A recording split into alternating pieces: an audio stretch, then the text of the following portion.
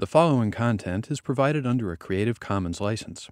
Your support will help MIT OpenCourseware continue to offer high-quality educational resources for free.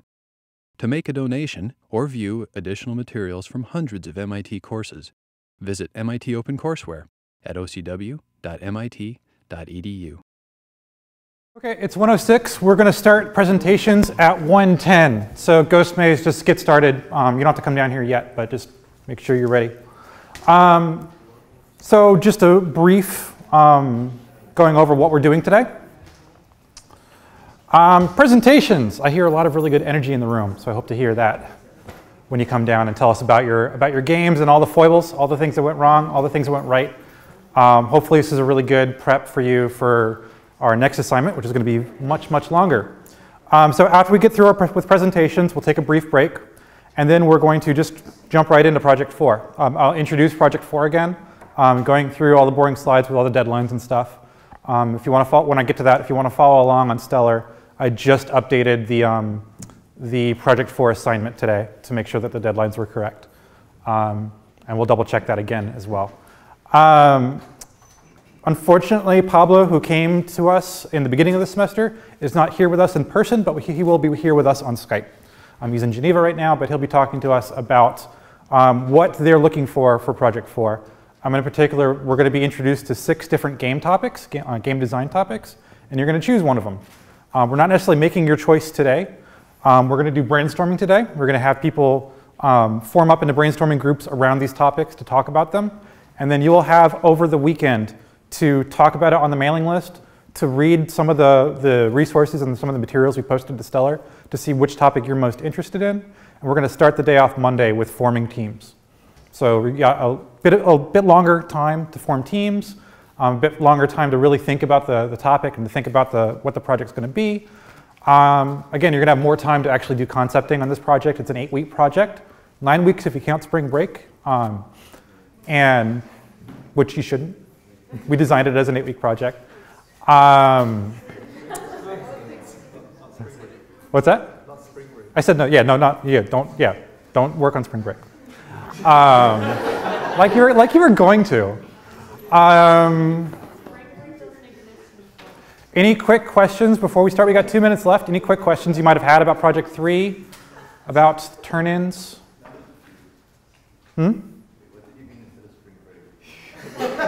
I said don't work during spring break. We designed this as an 8-week project. For Project 4 is an 8-week project. We designed it so that you are not working on the project over spring break. What's that? Oh, you could give me some details about what I'm screwing up over here. So do we have a fall break? Do we not, don't we have a week-long break? Thanksgiving break? Yeah, Thanksgiving break. It's 70 degrees outside. I'm in a different place right now. All right, so Ghost Maze. Come on down and make sure your projector, if you're going to use a projector at all, works. And what's up? I still didn't understand. No, just like before, it's just you only need as many people as you need to present to come down. So if you don't remember, our game was Ghost Maze, and we'll run you through a quick refresher of what the game actually was first so you remember what it is. So here we have our character in a maze. You've just woken up and you're in the dark maze. All you have is your lantern. And so your objective is to explore the maze, avoid ghosts, and drop beacons to help you explore the maze, and then find a key, which will then unlock an exit for you to get out of the maze. And so there are different effects that happen during the game, such as your sanity starts decreasing as the game goes on, and then randomly, as your sanity starts getting lower and lower, your movement will get impaired randomly, and the light will turn red, as you can see in this picture right here. And then another interaction that we had was when you get close enough to a ghost, your sanity starts decreasing faster. So the light turns blue to let you know that you're too close to a ghost and you need to get away from that ghost. Yeah, so a few things that went right was that it was hard to balance everyone's schedules, but everyone was pretty flexible in terms of what features they were working on, so people would adapt to the features that needed to be done at that time. So flexibility was, I think, something that went more or less well in terms of working on what needed to be worked on. Second thing that went right was user experience. So we spent a lot of time focusing on user experience and playing with the camera, playing with shadows, playing with the player movement. We spent a lot of time like putting in graphics and audio so that it seemed a little more realistic to really put you in the context that you were in a dark maze and lost. A few things that went wrong is we started out using Flixel, but it took us a few days and we still couldn't get up a dev environment running, so we decided to switch over to Unity. That was like a pretty wise choice, but we made it pretty late. We found that collaborative coding on Unity was really hard. Certain changes like to the main scene they wouldn't merge well. And so also, when we were working on different branches and then tried to merge back into master, it seemed like people's changes were lost or overwritten. So we found that Unity wasn't great in terms of like having a big team project where a lot of people are coding at once. And sometimes we just reapply changes onto the master branch. Something else is like we all had really busy schedules. People were out of town, in town, could only work on the project at certain points. So I think something that helped with that was at the beginning we did a pretty good job of delegating tasks to people who could work on the project earlier. But then later on it was pretty haphazard in terms of who was available at one time. So maybe reevaluating priorities as the project went on would have been, I think, really helpful. So lessons learned. We spent a lot of time working on our user experience. Because we had a 3D perspective game, there was a lot of thought that went into how the light was hitting the player, how to get the shadows to cast properly, how the player knows that the player is in a maze, and being able to move around and understand how your sanity is decreasing. We spent a lot of time testing that. Working early and quickly. This was partly hindered because we lost at least 4 days of work because we were trying to get Flixel set up and then it just didn't work and we had to switch to Unity, so basically starting over from scratch. Working early and quickly is super important because we ended up having to drop quite a few features because we didn't get enough done on time. And we also learned that working in 3D is very, very hard. We were originally going to do a 2D game and then thought, oh, how hard would it be we have a 2D game, but let's just give it a 3D perspective. That was not a good idea. Doing the textures took a long time. It ended up looking really, really nice, as you can see in the pictures, but the time investment was a huge time investment that we could have used to put in some more complex mechanics into our game. And future improvements. Team communication and availability is a huge one. As Rachel said, we had a task assigned at the beginning, but then due to people's schedules, we didn't really take that into account when we made the initial task list. So people ended up having to pick up other people's tasks, and it became very hard to figure out who was working on what. And scheduling meetings was near impossible. Getting familiar with the game engine. Using Unity at first was very hard because we weren't sure how the scenes work, and eventually we figured out that if we make most of the stuff dynamically generated, then we can just worry about the code and not have to worry about all the user interface stuff that Unity does. And that would have made our game develop a lot quicker. And setting deadlines is very important. We had a lot of tasks laid out, but we didn't set strict deadlines for when we wanted each task to be assigned, or when we wanted each task to be finished, and that would have helped push along our game and get some of the more mechanics that we wanted in. Yeah, I think something we a little bit overlooked is when we were gonna plan on doing our testing sessions, because we should have set the internal deadlines to match the testing sessions so that we get as much feedback as possible. But that said, we still got something out of the testing sessions, so that was good. I think that's all we have. That's it. So I don't know if you guys have questions. All right, thank you. I'm from Team Hardcore Dragon, and as a refresher, our game is about being a hardcore dragon. So to us, that meant raising villages, being chased down by knights, and accumulating a hoard of gold that you have to protect from looters. And we all were pretty excited about this idea, and that was probably the best thing about the project as a whole. It was a fun idea, and even when we got bogged down with work from other classes, or something, a merge didn't go through correctly, or there was a bug and we couldn't understand why it was happening, it was still really fun to be okay, I really need this to make this dragon set this village on fire, and I want to do this because that's awesome. And another thing that worked is that we use Getter, which integrates with GitHub to whenever something is pushed It'll show up onto the right and you can link to it, and add everybody who's on your project is on the Gitter chat. So it was easy to keep track of who was working at what time and who was online at that time and who you could ask for help to let you debug whatever was going wrong. Another thing that helped was Trello is actually a really good tool. Last project I personally used just Google Docs, but Trello is much easier to like look at something, drag it, oh, I'm doing this right now, adding yourself to things and like breaking it down to simpler tasks. It's all very easy on Trello. It's very like, I mean, it's built for this. So it made long-term goal planning a lot easier. And you could see at this moment who was supposed to be doing what. Unfortunately, the idea was also like a downside to the project because it was like hardcore dragging it. I want to do so many things with this idea. I want to, like when I blow fire on this thing, I want it to like turn into a crumbled building and become a pile of flames, and it'll be awesome. And like that's not necessarily at the top of the feature list, obviously, because we have other mechanics that are more important than that. But we kept coming up with these like little additions that would make the game a lot more like cool or awesome, but weren't or hard to prioritize and just way too much to stack on top of the game. So that was a downside. And it was just hard to control our, it was hard to scope the game down to the 5-minute game we needed to create for the project.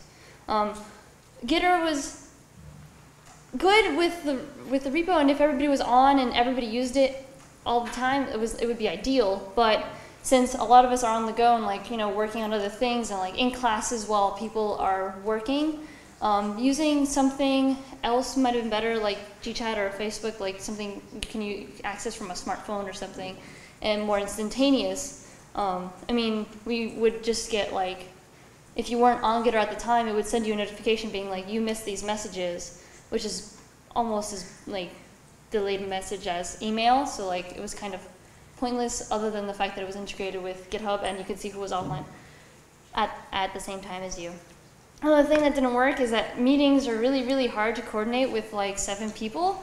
And what ended up happening was that we would all be like, okay, so half of us are free this day, and like 6 of us are free this other time. Let's meet then. And then we wouldn't decide a specific time within the time we were free to meet. And then by the time we noticed this, it would be like that day, and it was just hard to coordinate everything after it got to that point.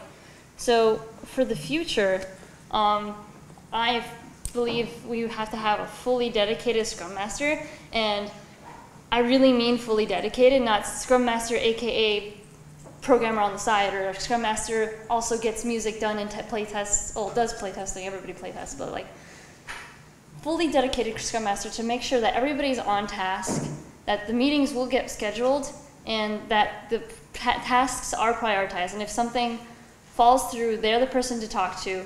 They're the person who's gonna like make you stop freaking out that this task took like 3 times as long as you estimated it for.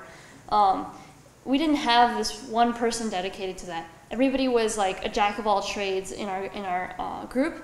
So not having that one person to talk to, go to, made task prioritization really fuzzy and made everything kind of come together really late, and it was hard to hold people accountable because there wasn't that one person who was on top of everybody.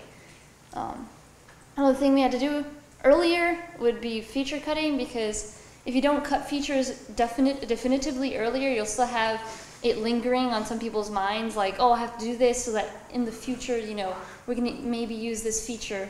But if you cut these features early, then you like limit the propensity to have bugs or stuff like that. And like, while it's unfortunate that you have to cut features, it's necessary. So doing it earlier is the best time to do it. Another thing is, like I said before, a native messaging system. Gitter was cute, but it didn't like actually work in the way that we wanted it to work. It wasn't instantaneous between all members. I mean, it's hard to find a messaging system that everybody likes, but I think something like GChat or Facebook messaging, something instantaneous like that most people use already, should be used as a group so that everybody can be on the same page and like have access to the instant messaging. And yeah, so that's, our game is there if you want to play it.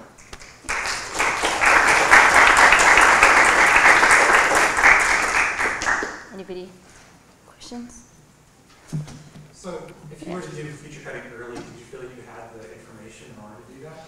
So there was some stuff that like after even the halfway point that we could have cut features, but instead of the halfway point, we did like 2 days ago, which is too late already.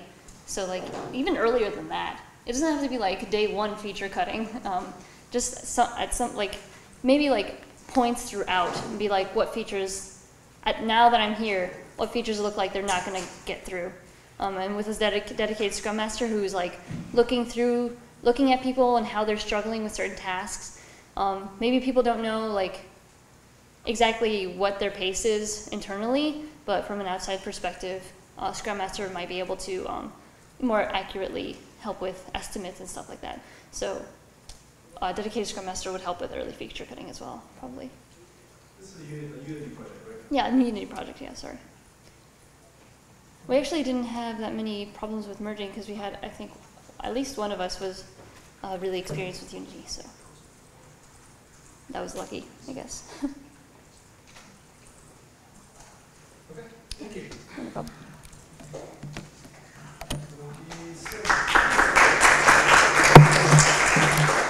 Okay, so our team is MIT Simulator 2014.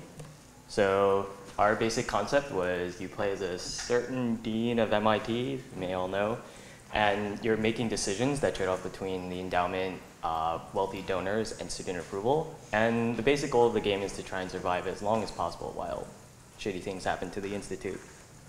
So what went right in our project? I think what went right in our project is we connected with our audience. So, a lot of MIT students know what it's like to be at MIT, and they know like the setting, they know the administrator. We're not really pointing at, but we kind of are. And so a lot of people connected very well with our game, and so they enjoyed it, and were able to understand it easily in their own terms. So, second thing that went well is that humor works. A lot of our things in our game were like kind of unpolished and kind of like slapped together, but because we had like taken the time to make them funny and make them entertaining, people were okay with like losing all their money in one turn accidentally because, hey, the description of it was funny. And so the third thing that went well is that simple is okay. We ended up having like very few core mechanics. But then because of the setting that we had and because people connected well with our game, I think people were still able to get, we think people were still able to get enjoyment out of the game because of those. So now, what went wrong? So first, Hex Flixel, AKA, what do you mean it's not on Stack Overflow? So Hex Flixel, while it did play well with version control, and I heard some horror stories about Unity version control, Hex Flixel played pretty well with version control, but if you ever had an issue, you were pretty much out of luck. You could search on Google and you get like 0 results. Sometimes the official documentation wouldn't even turn up on a Google search result. So yeah, the documentation was a little bit lacking. I think the second thing that we could have improved on is that paperwork is not management.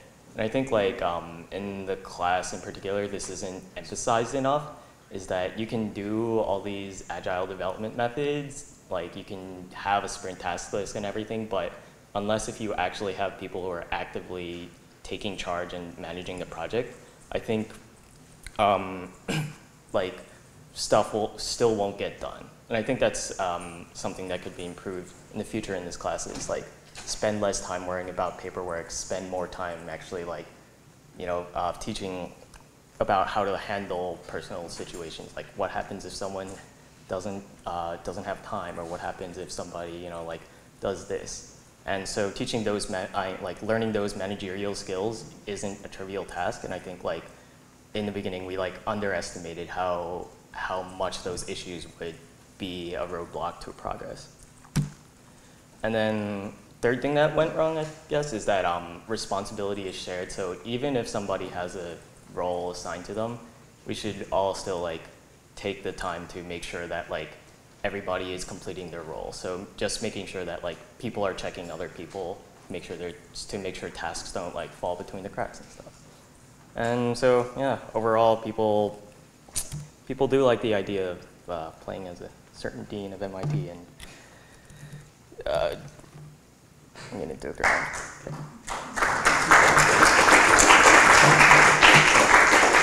Any questions? So what would you do differently?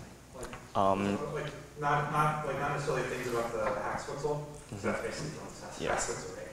Yeah. But when it comes to your management, the management stuff you're talking about, what would you want to do differently, or like what particular would you want? What particular problems did you have that you know you're going to have in the future that you need to have strategies for? Yeah, I think one thing that we would do differently is like take project management like more as like a people problem than like a paperwork problem, because I think like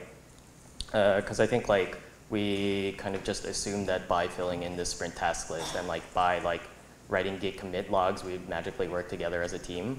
But I think like I think in the future, just like taking a more active role in ensuring that like people are interacting with each other and like communicating.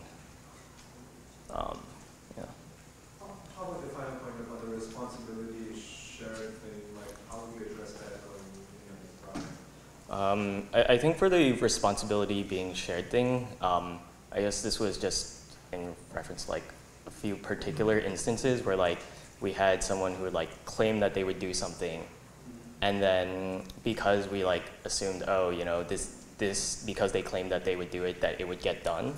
But I think like sometimes we let that, you know, we like got too complacent and then thought that it would actually that would actually get done anyways. But I feel like in the future, maybe just like sending out a couple more emails, just like having people confirm that they finished things, like require that people send out emails confirming when they finish things, so we know that like, oh, this thing didn't get submitted yet. Oh shoot, class is in an hour or something like that. So just like encouraging people to either like poke each other more, and also to be more responsible about like when you submit something or when you do something important, you like email out to everyone, and just to like show that you've done the work. Was email the primary means of communicating between the team, or was there like face-to-face meetings outside of class, or so email was our primary means of communicating. I think, yeah, we had one face-to-face meeting outside of class, and then there was another one that was supposed to be scheduled over the long weekend, but like our things happened. People were gone, like 1 or 2 people were gone for the weekend, and then things fell apart. So.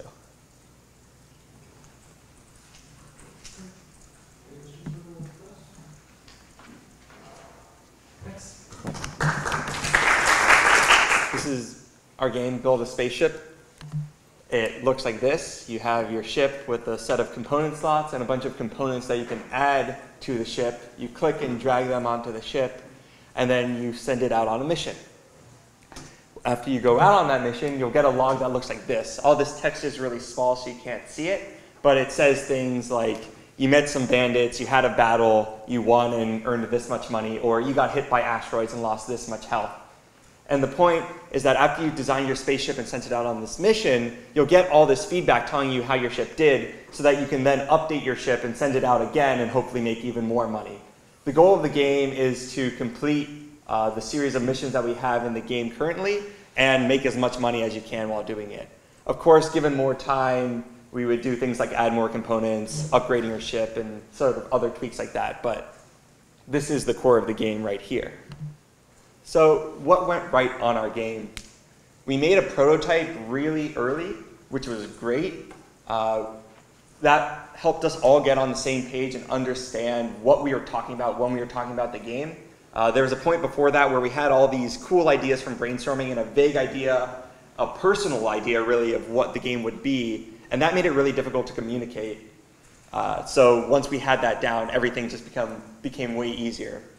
We did a lot of UI testing. Even before we were sure of what the game would specifically be, we knew that it was going to involve adding components to a ship. And so we knew we could UI test that and see how people managed with different ways of adding those kind of components or customizing their ship.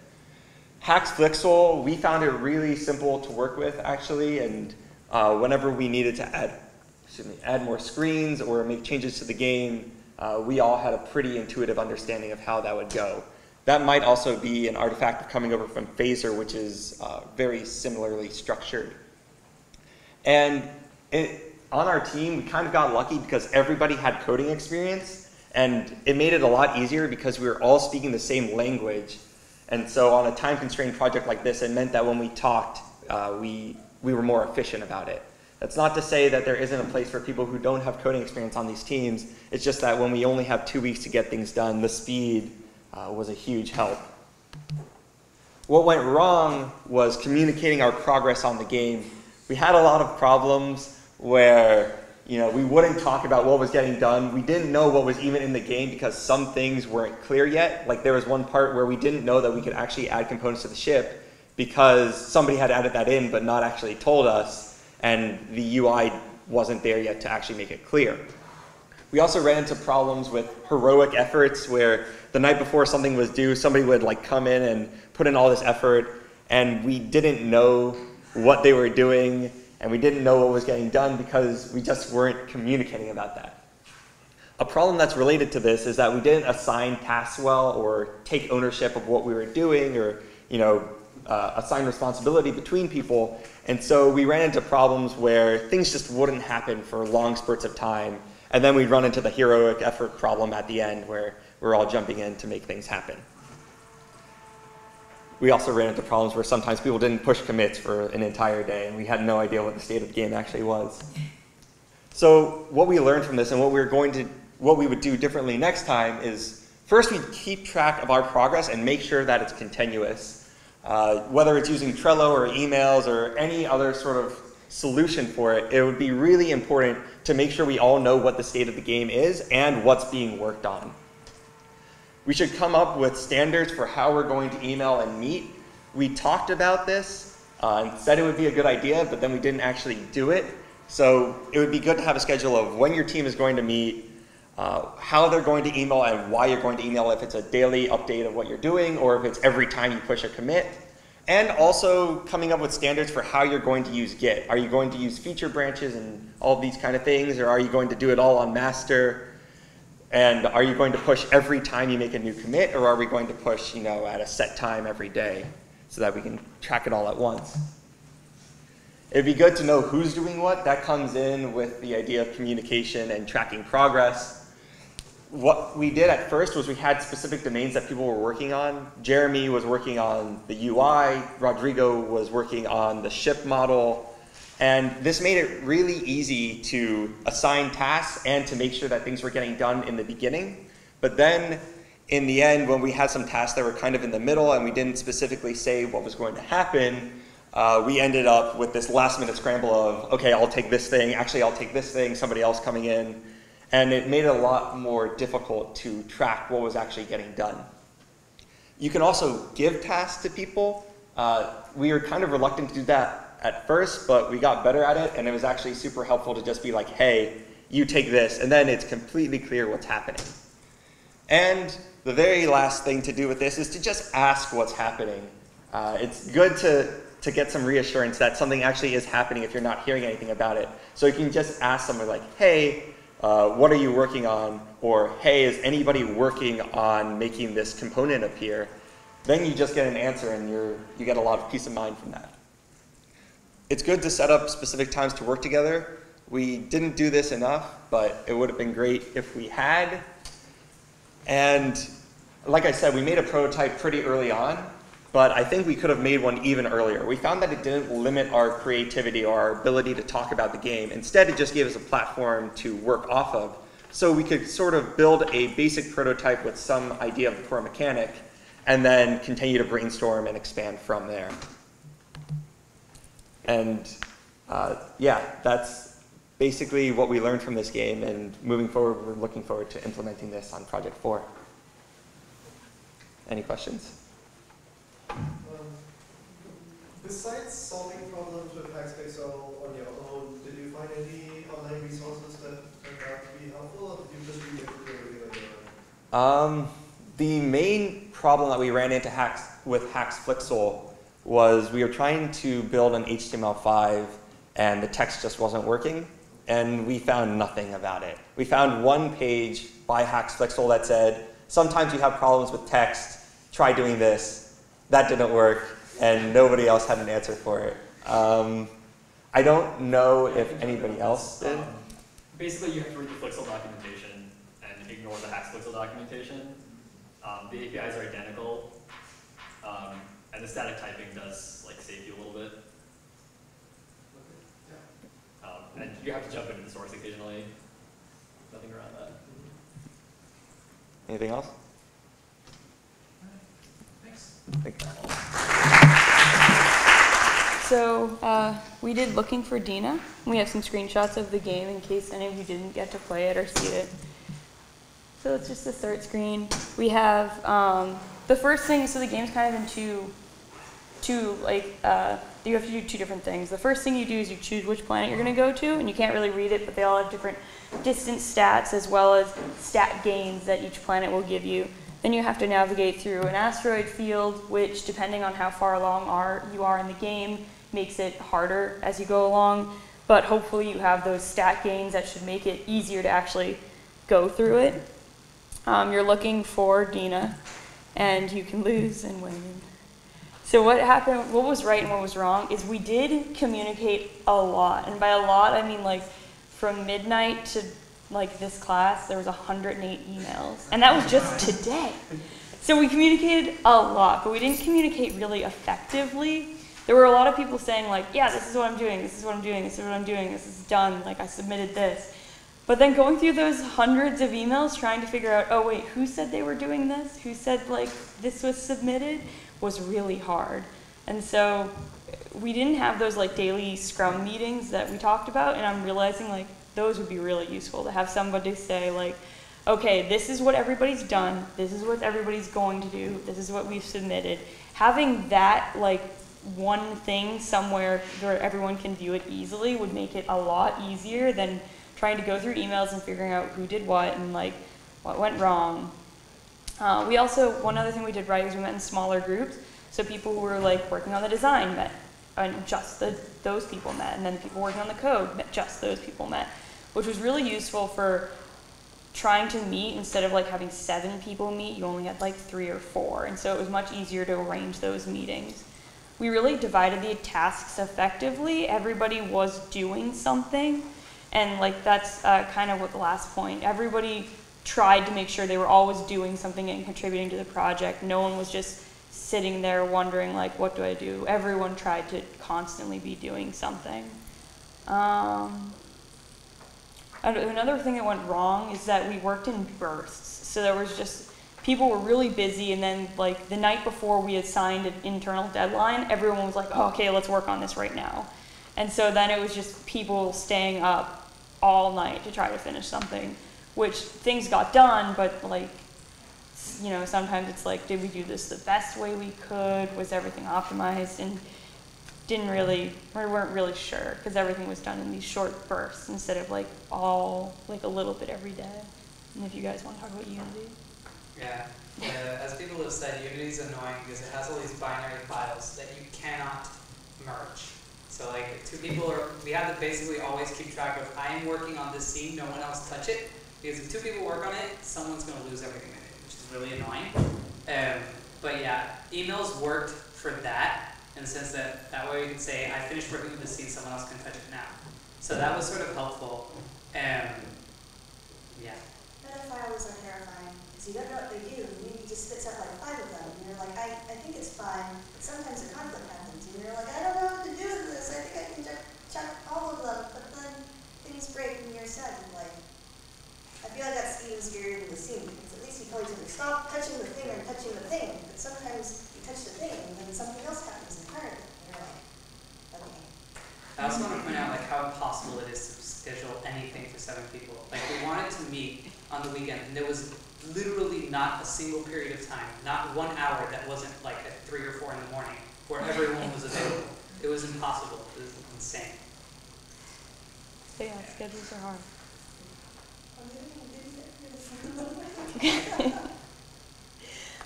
So yeah, any questions? You had 2 points about deadlines up there. I'm wondering if you.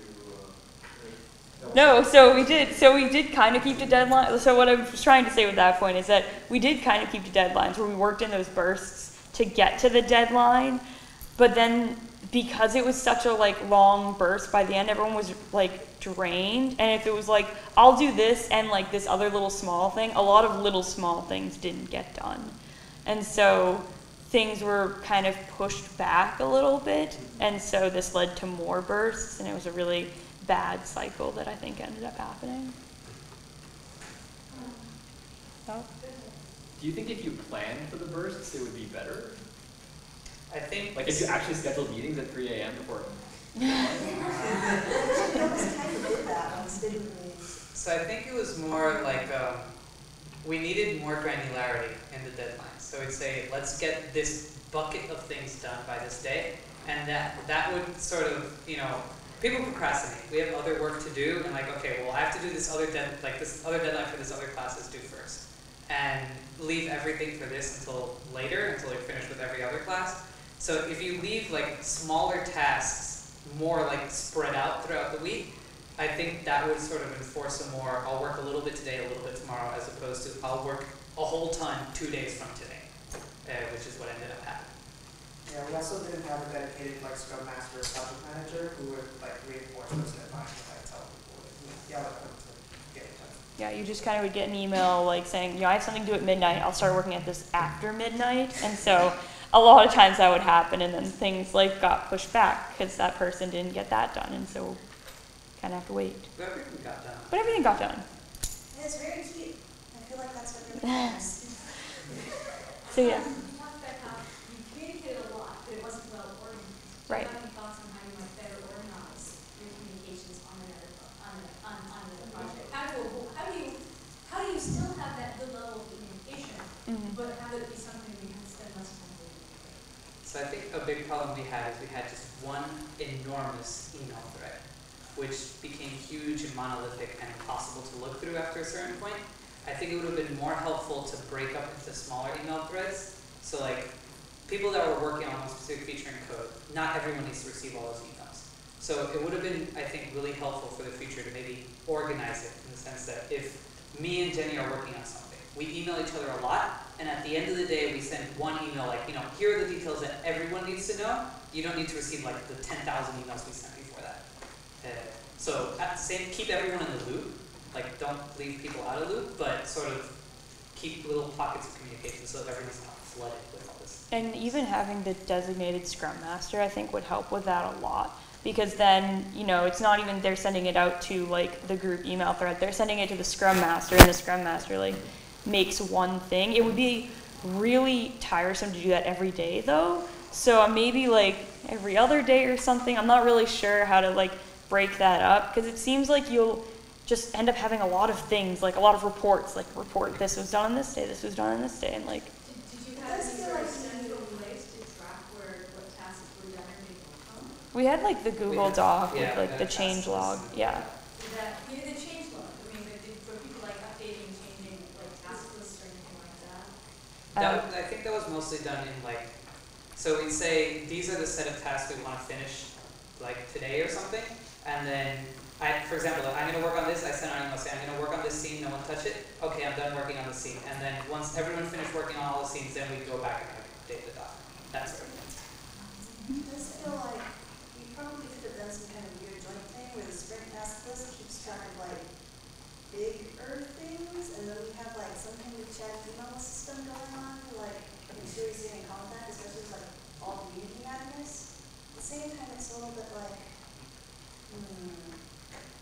so like what level of task size goes into the sprint task list? Because sometimes you can put something really small. It's like, yeah, this is what we spent the last 2 hours doing. What do we do now? Maybe, kind of. But that's the chopping tasks up in the task bits. Yeah, that's hard. But ideally you have those listed out somewhere. That's kind of what, if you can figure out a way to have something scrum worthy, whether it's just a list in Google Doc where people say, hey, you gotta finish this task, and some of that takes some task list based on that. Or if you go to using a big fancy chart list or something like that. Thank you. Hi. So I'm going to be talking about Score High. This is actually our start screen. So just in case you don't remember what Score High is, it was a game where you played as an MIT student. You went around to different buildings, did your homework assignments, ate, slept, and basically just tried to survive school. So I'm going to start off by talking about what went poorly. And the first thing we had an issue with was direction. So this time we didn't have a paper prototype. We had an idea that we wanted to do, but it ended up changing a lot right from the start. And it became really difficult to stay on topic because we didn't really know what we were doing. And very much related to that, we then had issues with scope. We started off with a lot of unrelated features and a lot of components. And even now in our final game, there are a lot of components, and the way they interact is complicated sometimes. And then finally, I think every single team has mentioned this, just planning ahead and getting work done earlier and planning time to work together. The issues we had, especially that came up later, were a lot of issues with midterms, things going wrong.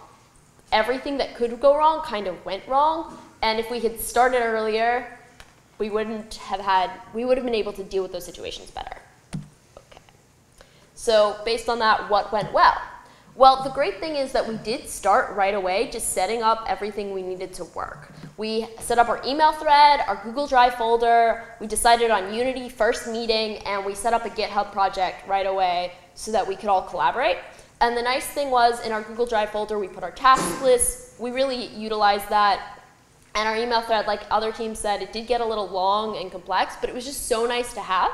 And later on, we actually also got a group text messaging service. So that worked really well, dealing with that last-minute hustle kind of stuff. The next thing that went really well is I told you that our scope was way out there. We realized that very quickly, and we just started cutting. So we cut items, we cut interactive AI characters, we cut playable quizzes, we just cut everything that wasn't key because our game, even without all of these things, already had a lot of components.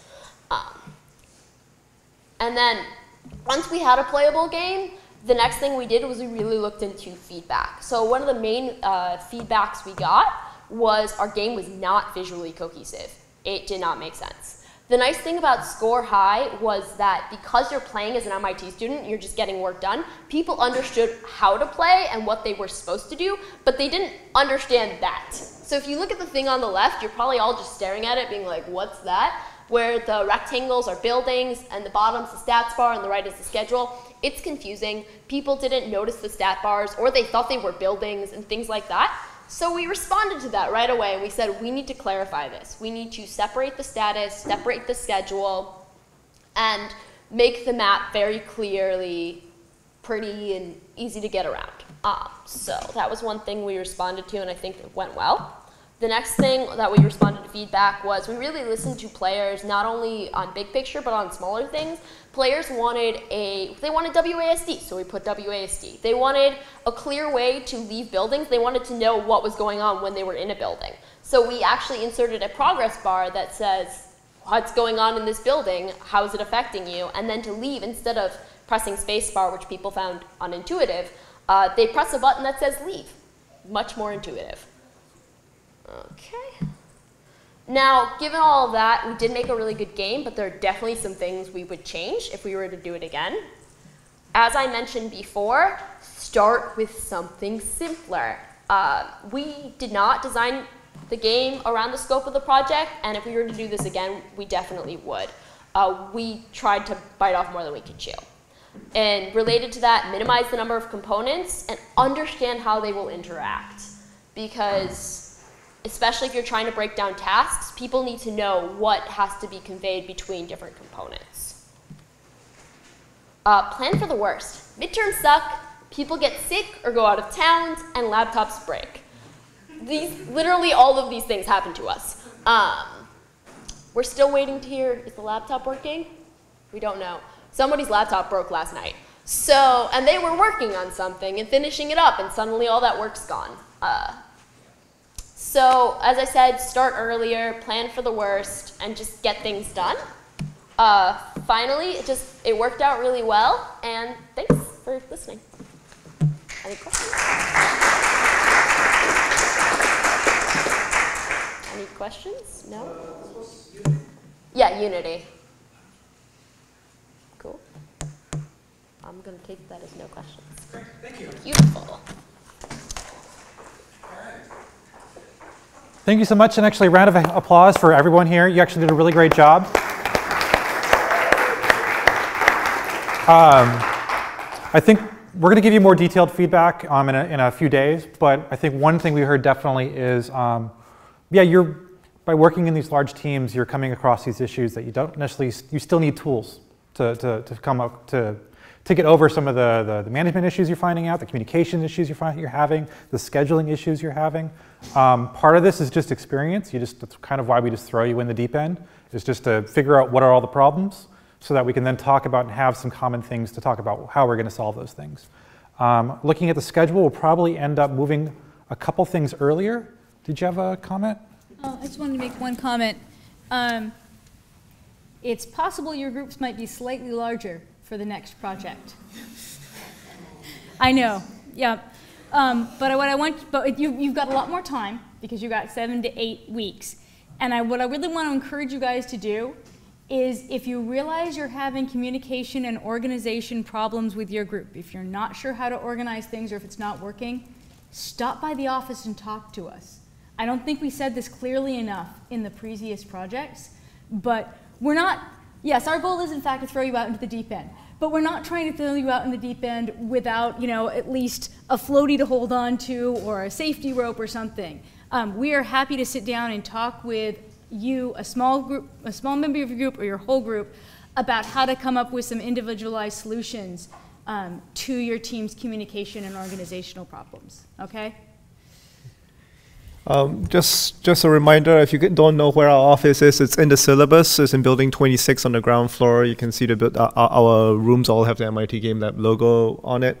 And yeah, what Rick was saying about tools, not all our tools are like mechanical tools. Not all our tools are like, things that you put in a spreadsheet. The things like the meetings that we've been talking about, where you're actually supposed to talk to each other, it's important to actually talk to each other during those meetings, for instance. Of course, if you don't have a way to be able to schedule those meetings because it's hard to get people together, you need to find a replacement to be able to have those opportunities to talk with each other. You can't just say, well, we don't have time to do this thing, therefore we're not going to do it. However, this being the final project, you're going to have a lot of flexibility to try out different ways to communicate with your team. So what worked in your previous projects should give you a good basis of what you can do in the future, but may not necessarily work with your future team because it might be different groups of people. And learn from the previous three projects about what worked, try it out, and if that doesn't work, try something different. You have time this time around, although still 8 weeks goes by really, really, really fast. So don't overscope. So we actually are running really short on time today. We've got a really long, a lot of content that Pablo's going to go over with us. So let's take a 5-minute break. I'm actually going to skip the Project 4 introduction, and I will put the slides up on Stellar, and I will give that on Monday morning. It's really just me saying out loud what all the Monday class. Don't take everything I say literally. The spirit. Monday at 1 o'clock. So The slides will be up. I'm really just going over what it actually says in the schedule by saying it out loud so you can hear it and see it. But we'll do that on Monday. So take a break right now, and I'm going to get Pablo set up. You can see some folks, Pablo? I can in the distance, yes. Hello, everyone. Hey. So let me crank up the volume. All right, the room is yours.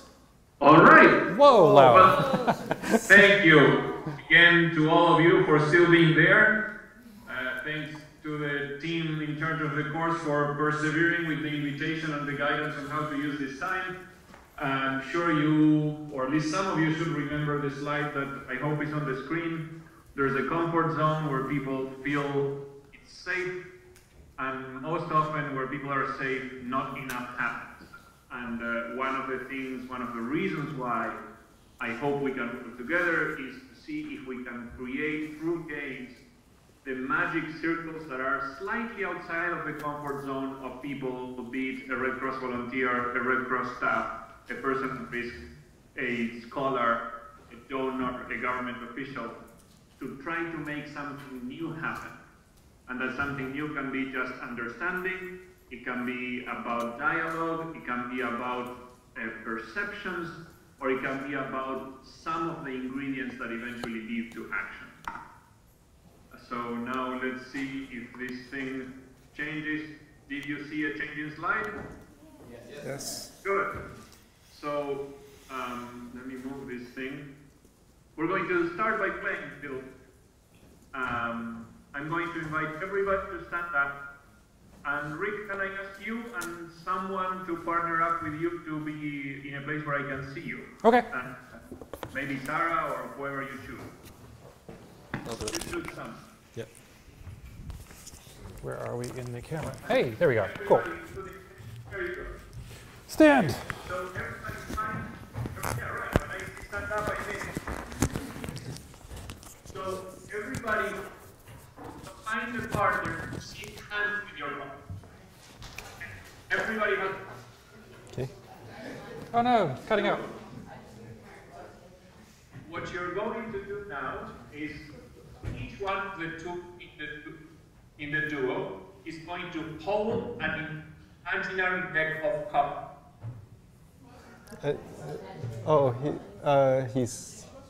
You've dropped out. Oh no.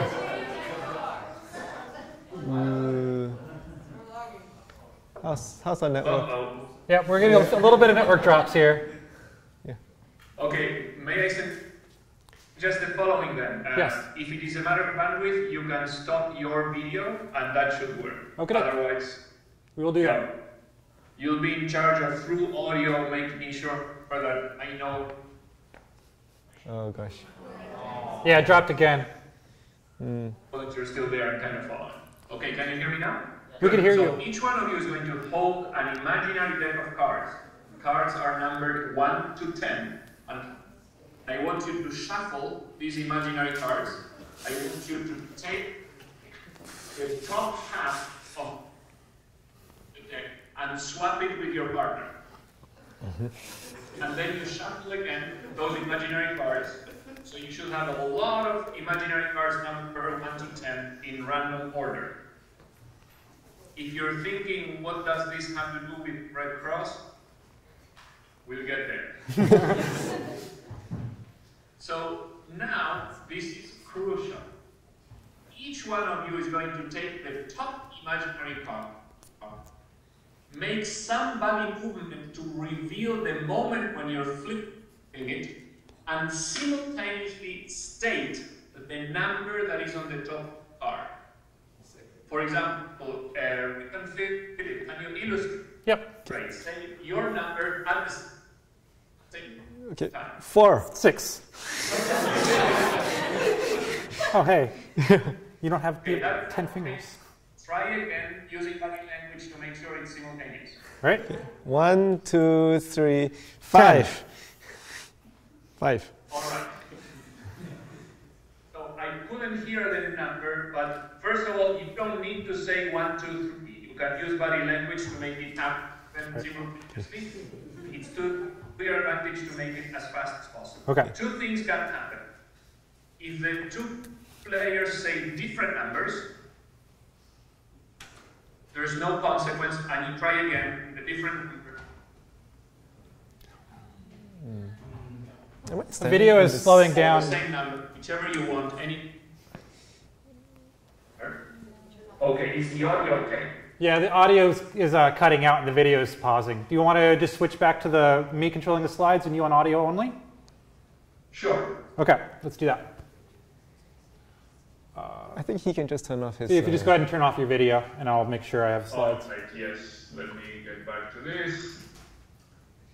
How we do it there. Cool. Okay. So let me go back to the audio now better? So far, yeah. Okay, good. So what I was going to say is that the two players are going to say numbers simultaneously. If the two numbers stated simultaneously are different, you keep going. You keep saying numbers at the same time. But if the two players say the same number at the same time, the first player to say snap takes all the imaginary cards and wins one imaginary point. Okay. You keep going, okay? And you start again. The purpose is in 1 minute or less to snap as much as you can. Those are the rules. Shuffle your cards. Ready, set, and go. You have less than a minute. 5, 6, 2, 10, 7, 8, 9, 12, 1, 7, 5, 3, 10, 4, 3, 3, snap! You get the point. 1, 5, 6, 2, 9, 7, 8, stop! Oh, okay, you get a point. All right. 9, 10, 4, 7, 6, 3, 4, 5, stop that! I think you got it. Okay, all right. 2, 3, 7, 8, stop! Ah, okay, you got 2 points. Okay, all right. Is that good? Okay. 5, 2, 9, 3, 6, 12, 1, 8, 9, 10, 3, 2, 5, 6, 7, 2, 3, snap! Okay, all right. I think you win. I think you just win this game. That's good.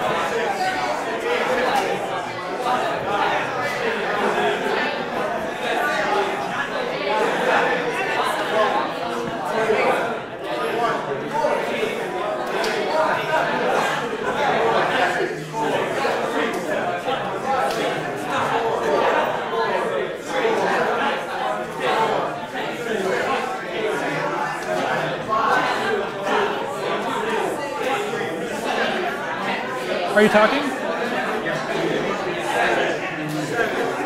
I can't hear you. Shall I shut them up? Okay. All right. Can we hear you? Well, I was actually trying to be heard for the past 30 seconds. Okay, so what we're going to do now, can you hear me? Yep. Yes. Good. What you're going to do now is to we're going to play a second round with the 2 mile differences. The first mile difference, don't do it yet, but you have to shake hands with a different person. You'll find a new partner. Okay. The second difference is that instead of having numbers 1 to 10, you're going to have the names of animals. Each one of you should know more than 10 animals, so it shouldn't be a problem. Find your partner, shake hands, Someone else. shuffle your deck, swap. Oh. And okay, you guys play. Stop it in 30 seconds or less. In 30 seconds. Somebody else, right? Yep. Supposed to be somebody else. How about I play with you, you play Rick? Go! Shake hands? Yeah, animals, okay? Okay. Zebra, ant, aardvark. No, you just come up with what? Chicken, cow, dog, Frog. Pig. Hippo. Dog. Snap. Snap. I got that one. All right. All right, wait, 30 seconds. Horse. Okay, all right. Back to the Spider. screen. Okay. Eagle. Okay. All right, Pablo, you're back. It's much harder. So, even though I am not in the room, can you hear me, guys? Good. Even though I am not in the room, I imagine that what usually happens may have happened again here. First of all, it seems much harder to snap. Second, more people find themselves going, and not saying an animal. There's like clogging of the brain cells. And then, very interestingly, very often, people don't listen to each other. So, for example, the first time I played, I was saying dog, cat, mouse, and my partner was saying zebra, giraffe, lion. And it took us a long time to notice that we were in different universes, that we were never going to snap. And then, interestingly, when you finally say the same words, a lot of people don't snap. Their brain cells did not get into that place. So we're going to play the last round. I want you to go back to your original partner. And in your deck of cards, you're not going to have numbers 1 to 10. You're not going to have animals. You're going to have words or concepts that you associate with the cross.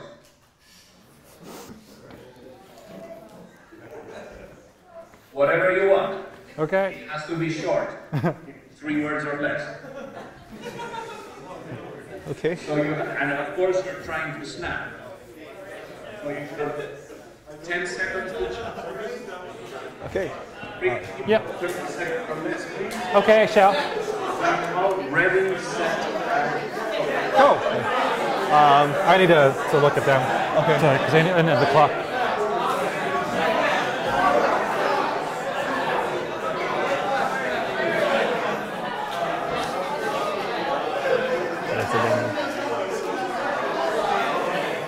You want to try this? Okay. One. Anything about Red Cross. Yeah. Health. War. Red. Bands. People. Okay. Oh, snap. Okay. All right, back to the screen. Okay. All right. Pablo. All right. Back to you, Pablo. Okay, thank you all. If what usually happens in this game happened in the room, first of all, it's even more difficult for people to come up with words. It's even more difficult to snap. And much more than before, people realize in the process of trying to play this game that they don't really know what they think about the subject matter being proposed in the 3rd round of the game. So what I'm going to invite you to do now is very quickly form groups of 3. Don't start yet. Let me finish explaining. Form groups of 3. Oh no.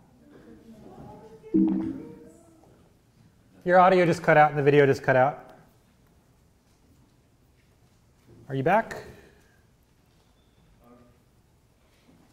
I cannot hear you.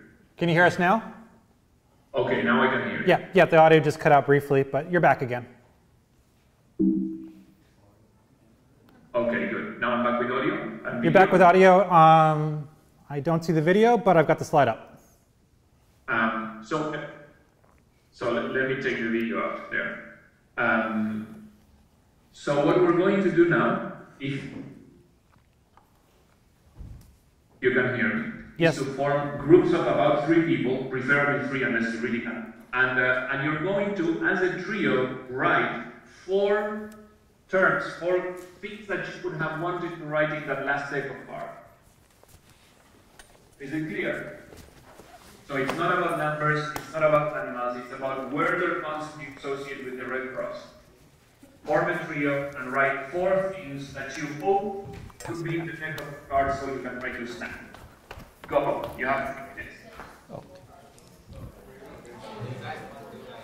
Everyone gets 4 cards. Actually, you could just use scrap paper too. This is just in case you don't have any.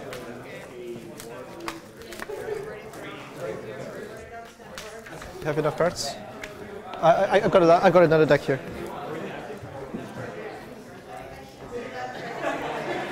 Any more cards? Yeah, there's a pile here. Yeah, there you go. Yeah. Extras? Yeah, everyone has 4, right? Oh, in groups of 3.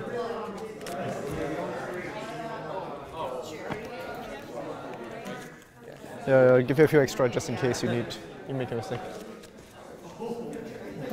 Rick, can you hear me? Yep, I can hear you.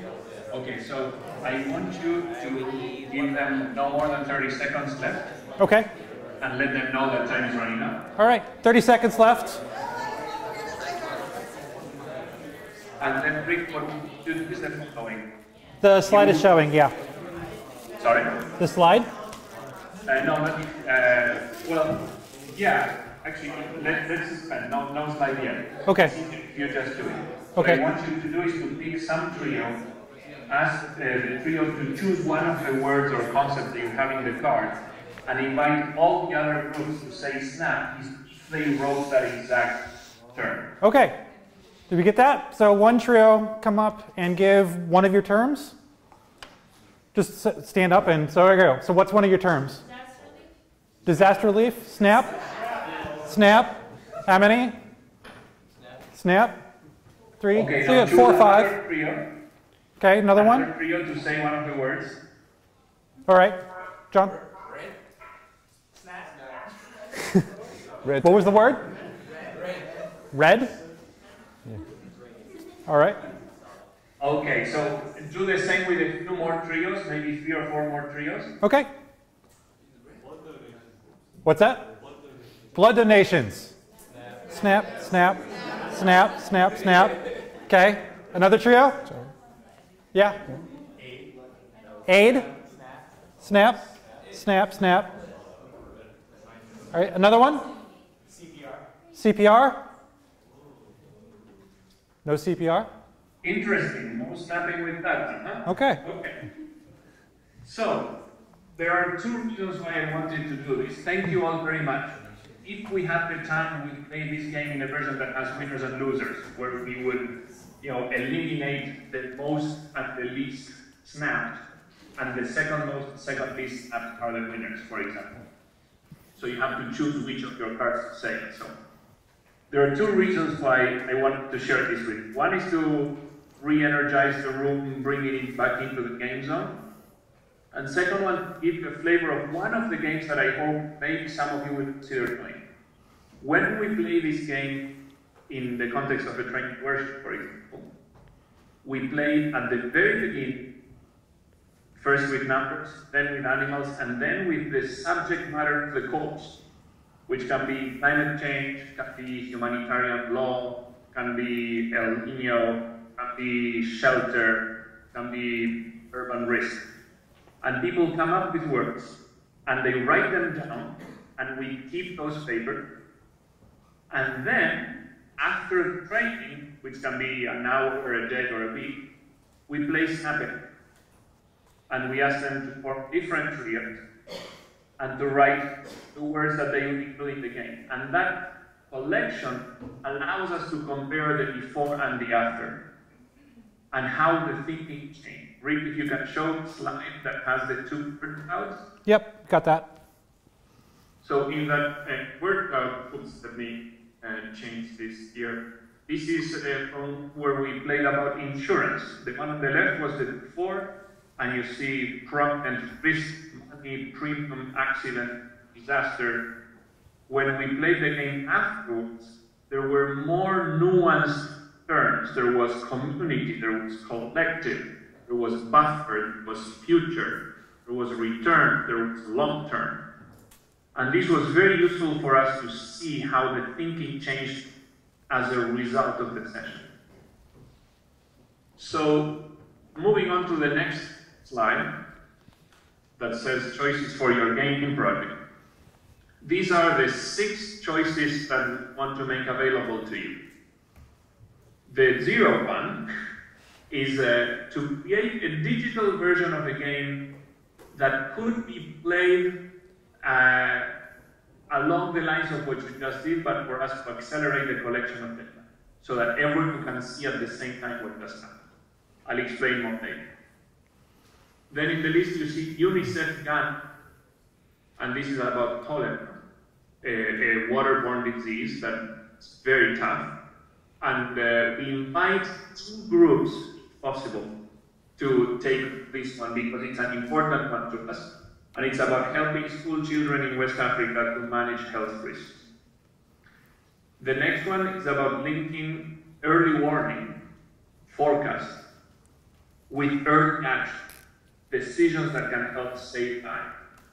Since it is 75 in Boston and Cambridge today, we thought it would be relevant to say that we want to focus on heat waves. We could make it about hurricanes, we could make it about volcanic eruptions, we could make it about many things, but we invite heat waves because there are a few reasons that make it useful for us.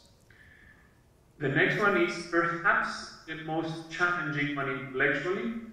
It's about new funding mechanisms for disaster preparedness. I will explain this. We call it forecast-based financing, or FBF. And it's the one that has the most potential to transform the humanitarian world. The fourth one is about Ebola. As you can imagine, this is a very challenging time for my colleagues, and maybe some of you can give a hand.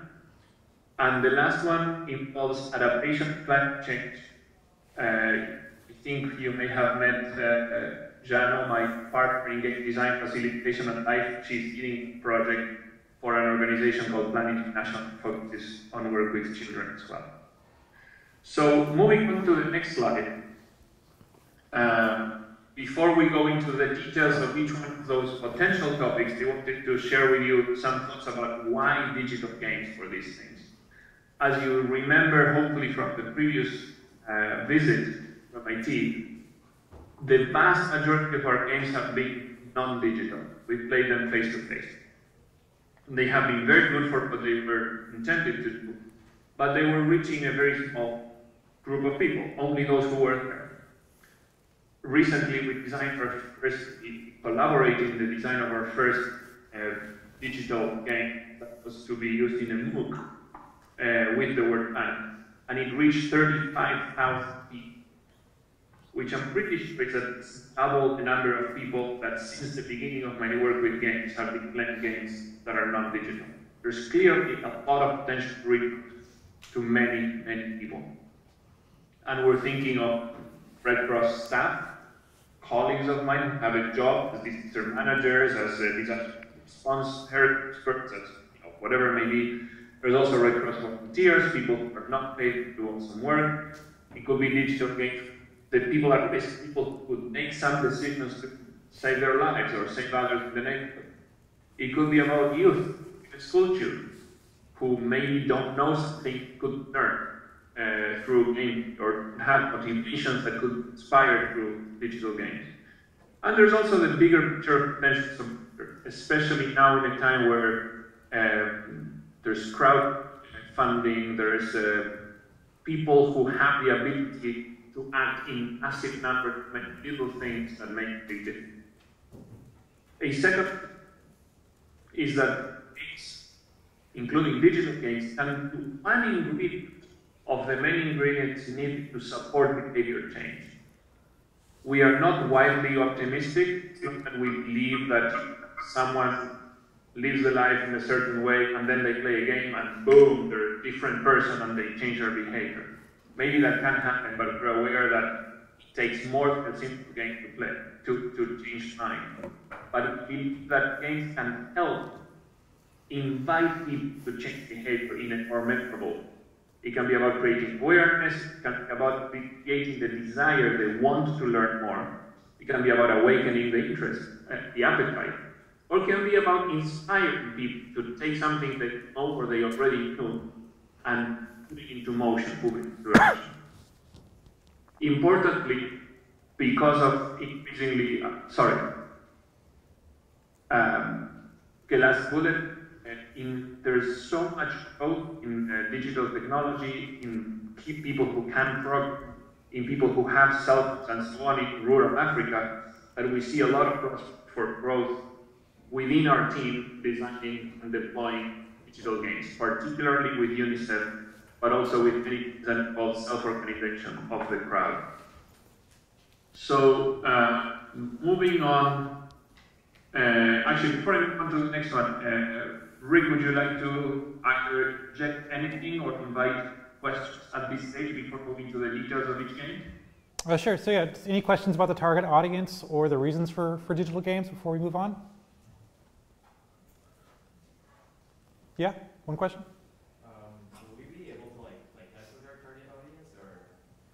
So play testing with the target audience. Are any of these folks in the Boston area that we could invite in for a playtest session? Almost certainly not. So what we can do is to play the games with people who are as close as we can get.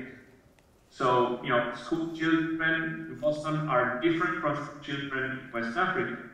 But I bet that some commodities, there's a lot you can learn about your prototype for GAN if you play with children in Cambridge or Dorchester. Okay. Having said that, you may be able to get colleagues in developing countries to download your code and play it in Africa, in Latin America, or elsewhere. So I'm not giving up on the possibility for playtests with the target audience, but it is in the nature of its work to work for the benefit of developing countries. So we'll have to accept that there's going to be a limited ability to playtest, and that's something that can happen in the early phases of project design. Basically, we could do it if you have the budget for a plane ticket, and it can be hard. Is there another question I saw? Yeah.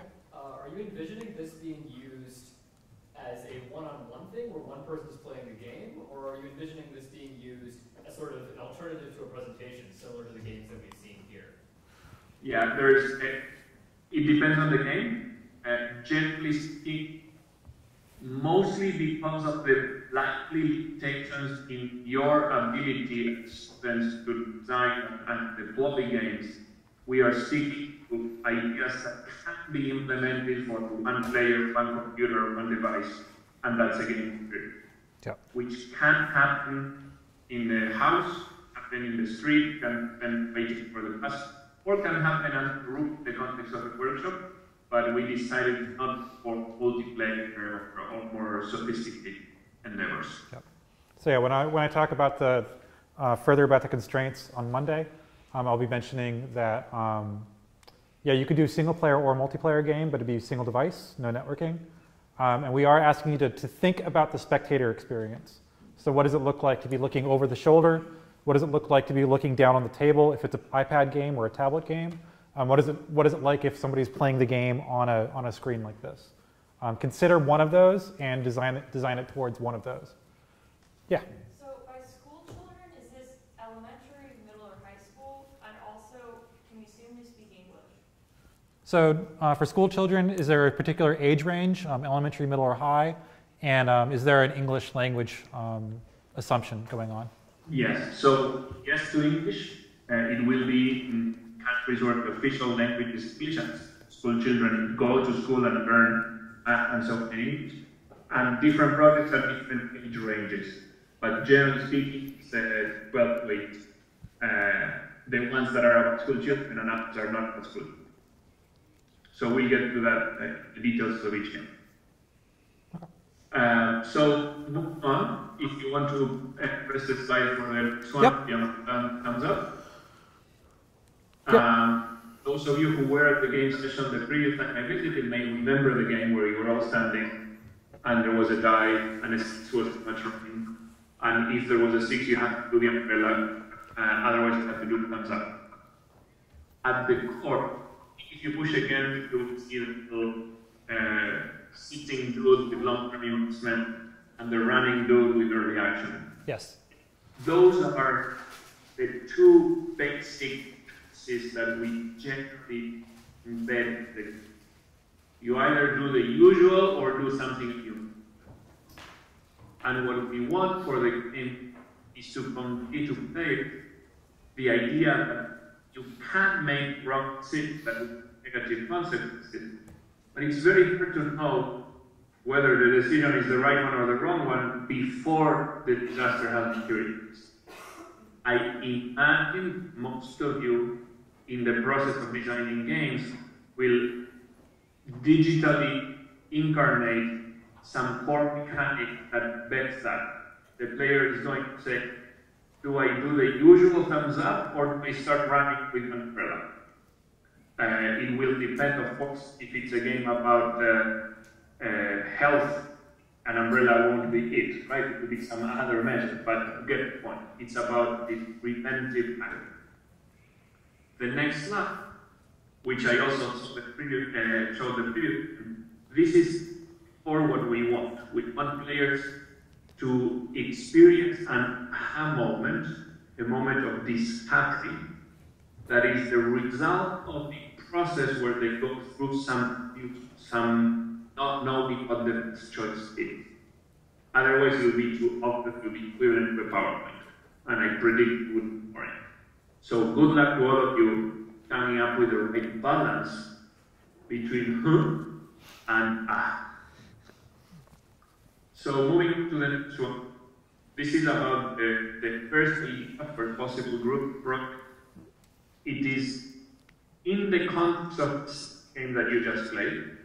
As mentioned, when we play with 12 people, we can very quickly connect all the cards produced by groups of 3, and we can quickly enter them in computer connected to the internet and produce a word cloud before and after. So people can see at the end of the workshop how their own thinking has changed.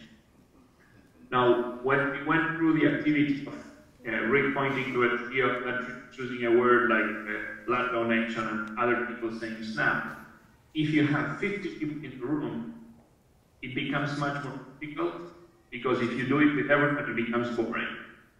So what I invite you to consider is to create a digital tool that can be embedded or utilized or deployed to amplify the snap experience, so that we can collect and process information about what people are thinking. So it will be face-to-face, just like you are there. But I imagine digital interface, this could be made with 3,000 people in the auditorium. And then each three of them enters words. And then there's some game mechanic, like it's an incentive, which is the experience that gives clarity of the task, that helps people visualize the result, and that helps us to collect and analyze the data, to assess the impact, to monitor, to evaluate, and eventually to support the dissemination of this specific concept. Because, folks, you have no idea how loud I was shouting at the first round. Stop, and you were so energized. That's great. We love that. But we need to channel that so it becomes more useful to the subject. So the chances of it raise, if you deliver some game prototype that works, it's near guaranteed that we will use it. If your tool helps us collect information in a somewhat playful way and share it and think about it, we're going to use it. And we're going to use it in 5 continents, starting the day after you deliver. There are resources for this. There are documents that we have produced, one for the World Bank of Data for Resilience Initiative, and you can also consult with me. I know should be nearby some of the time if you have any questions about it. Rick, do you prefer that keep cooking, or do we give for 1 or 2 questions on this one? I think is that a question? I'm asking you if you prefer that we move on to the next game idea, or if we pause and invite for questions. Yeah, let's do questions after each idea, just really briefly. So any questions about this game? Yeah. I thought we're not supposed to make anything that has to do with the network. Yeah, so in this game there is a little bit of networking going on. If you were to do this game, it would mean it's not a multiplayer networking experience, but you are transmitting data to some kind of server. So that's where this one gets hairy. This would be It looks like a simple design, but it's actually there's a bigger back end to this one. Yeah, this is possibly, just by looking at that full list, possibly technically the most difficult one because of it looks like it's still a networking game, even though we are encouraging you to do single player, single device. Yeah. So and designing for touch is very difficult too. So yeah. it just kind of, it gets big. Yeah. Any other questions? That probably is a middle ground where you can think of, all right, what can be done with a single computer that would still make it easier for someone like Pablo to be able to run this in a workshop, for instance. Even just making his job slightly easier. Remember, we just played this game with imaginary things, right? What can we do to that doesn't require the players to have a device, but speeds up the process from a sort of central computer, to be able to say collective data. I don't know what that will look like. That will be more of a design challenge rather than a technical challenge, but possibly more feasible for the size of this class. And it could be that the results are not shared in real time. But if people have a cell phone, they can just send an email with the words to some address, and then some interface that looks that, and then someone punching buttons distills that. That is still much better than we're doing now, which is to collect the pieces of paper, write them ourselves. We don't understand the writing and so on. So, as was said before, any ideas that you may have to enrich the experience or to improve the collection analysis of data would be appreciated. If no group chooses this one, no problem. Okay. All right, so let's move on. Actually, Pablo, can you turn off the screen sharing? Maybe that will speed up the... Oh, I wasn't aware that I wasn't sharing. Yeah, I just noticed it too. Huh, here it says that I am not sharing. Weird. Let me go to this.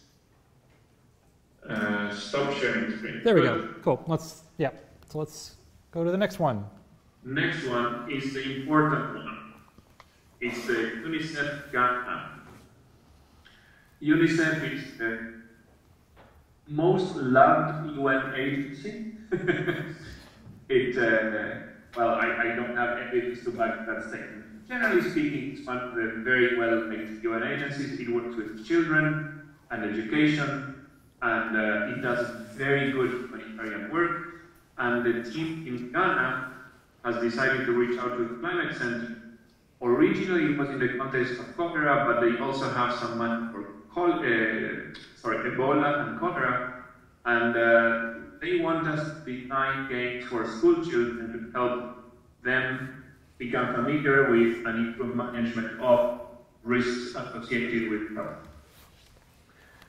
I have no contract yet, but it's very likely that this relationship will grow, and will grow in time, and will grow in size, and we'll be able to get into the digital very soon. So the context is that cholera, a waterborne disease, is on the rise, in part because of population growth, in part because of urbanization, in part because of changing character of flooding, access to water, and so on. It's almost a billion and a half people risk of getting cholera in countries with the disease is endemic. There are 2 to 5 million cases per year, and if you've never experienced it, I can assure you it leads to a very miserable experience. It's a venereal disease, and of course it changes from one year to the next, but there's 100,000 people dying out of cholera every year, and that's not good. And importantly, many of those deaths are avoidable if certain measures are taken. Some of those measures are difficult. For example, providing clean water to drink. That is not something you can do in 5 minutes. But other things are more manageable. For example, how to deal with flooding and protection of water sources, or basic hygiene and using soap, and many other simple things. So we have a one project, work with children in Ghana. Rick and Tim have all details of the project description. The purpose is to help reduce the risk of waterborne diseases, in particularly cholera. The chances of arrest are very likely for this to be something to be further developed. I would be very surprised between now and December you have produced something which is ready to deploy to thousands and thousands of children. But if any of you come up with a full concept with a clean, clear, useful game mechanic, etc., then maybe it can become you direct study or a thesis, or someone could be hired to with money to develop that effort. There's the cholera toolkit, which if you click to show the next slide, you see a screen capture. There's a chapter 1 introduction, the basics, understand the situation, how to prevent it, how to coordinate, how to prepare, community aspects, all sorts of things. The toolkit by UNICEF is extremely rich and detailed. And we are now conversing with them. Actually, within 2 days, we should be getting from them which are the key things that they want to learn to experience into practice. So whoever ends up taking this challenge, and we hope it will be 2 groups, is going to be something that is very directly capable of saving lives. And that must feel good for whoever successfully takes on that challenge. I do not remember the age group, but I'm pretty sure it was less than 18 and more than 10. But it may be more narrow than that, I don't remember. Ghana is an English-speaking country. It's a gem, East Africa, in terms of institutions and so on. The UNICEF team worked with very good, very strong, very dedicated, and very interesting games. I'm going to pause here and invite for the questions. Any questions about this one? Okay, no questions on this one. Very good. It was either very boring or very clear. Moving on to the next one. If you have in the screen slideshow, you can see all the text. Yep. Good. So this is about linking early warning with early action. Science can give us forecasts of something that's likely to happen in the foreseeable future. There are timescales that can be at the seasonal level, like El Nino, and weeks to months. We're more likely to focus on the hours to days lead time. In the case of hurricanes, that's very useful, but there's a lot being done. In the case of heat waves, that's not very much explored. And the issue with heat waves is, on one hand, because of global warming and the changing climate, the risk of heat waves is very steep on the rise. You remember from almost about a decade ago, Netherlands, France, Belgium, they had tens of thousands of people die because of heat. And most of those people died for very, very avoidable reasons. So if you're elderly, if you have respiratory problems, you have certain health conditions, very simple things like being in a colder room with air conditioning or drinking more than you want, that alone can be enough. Construction workers or sports collapse. All you need to do is to suspend the competition or to give track workers a break at the peak midday hours. So it's very easy to save lives. There's no awareness of this, and it consistently gets people by surprise. So the purpose of this game will be to support Red Cross network, especially volunteers at the neighborhood level, so they can learn what are the simple actions that can be taken to save lives, not only own, but more importantly, the lives of vulnerable members of the community. The chances of increase, I think, are also very big, but in a little bit more of a timeline. So it will be that we start putting in January. It will need some polishing because there are some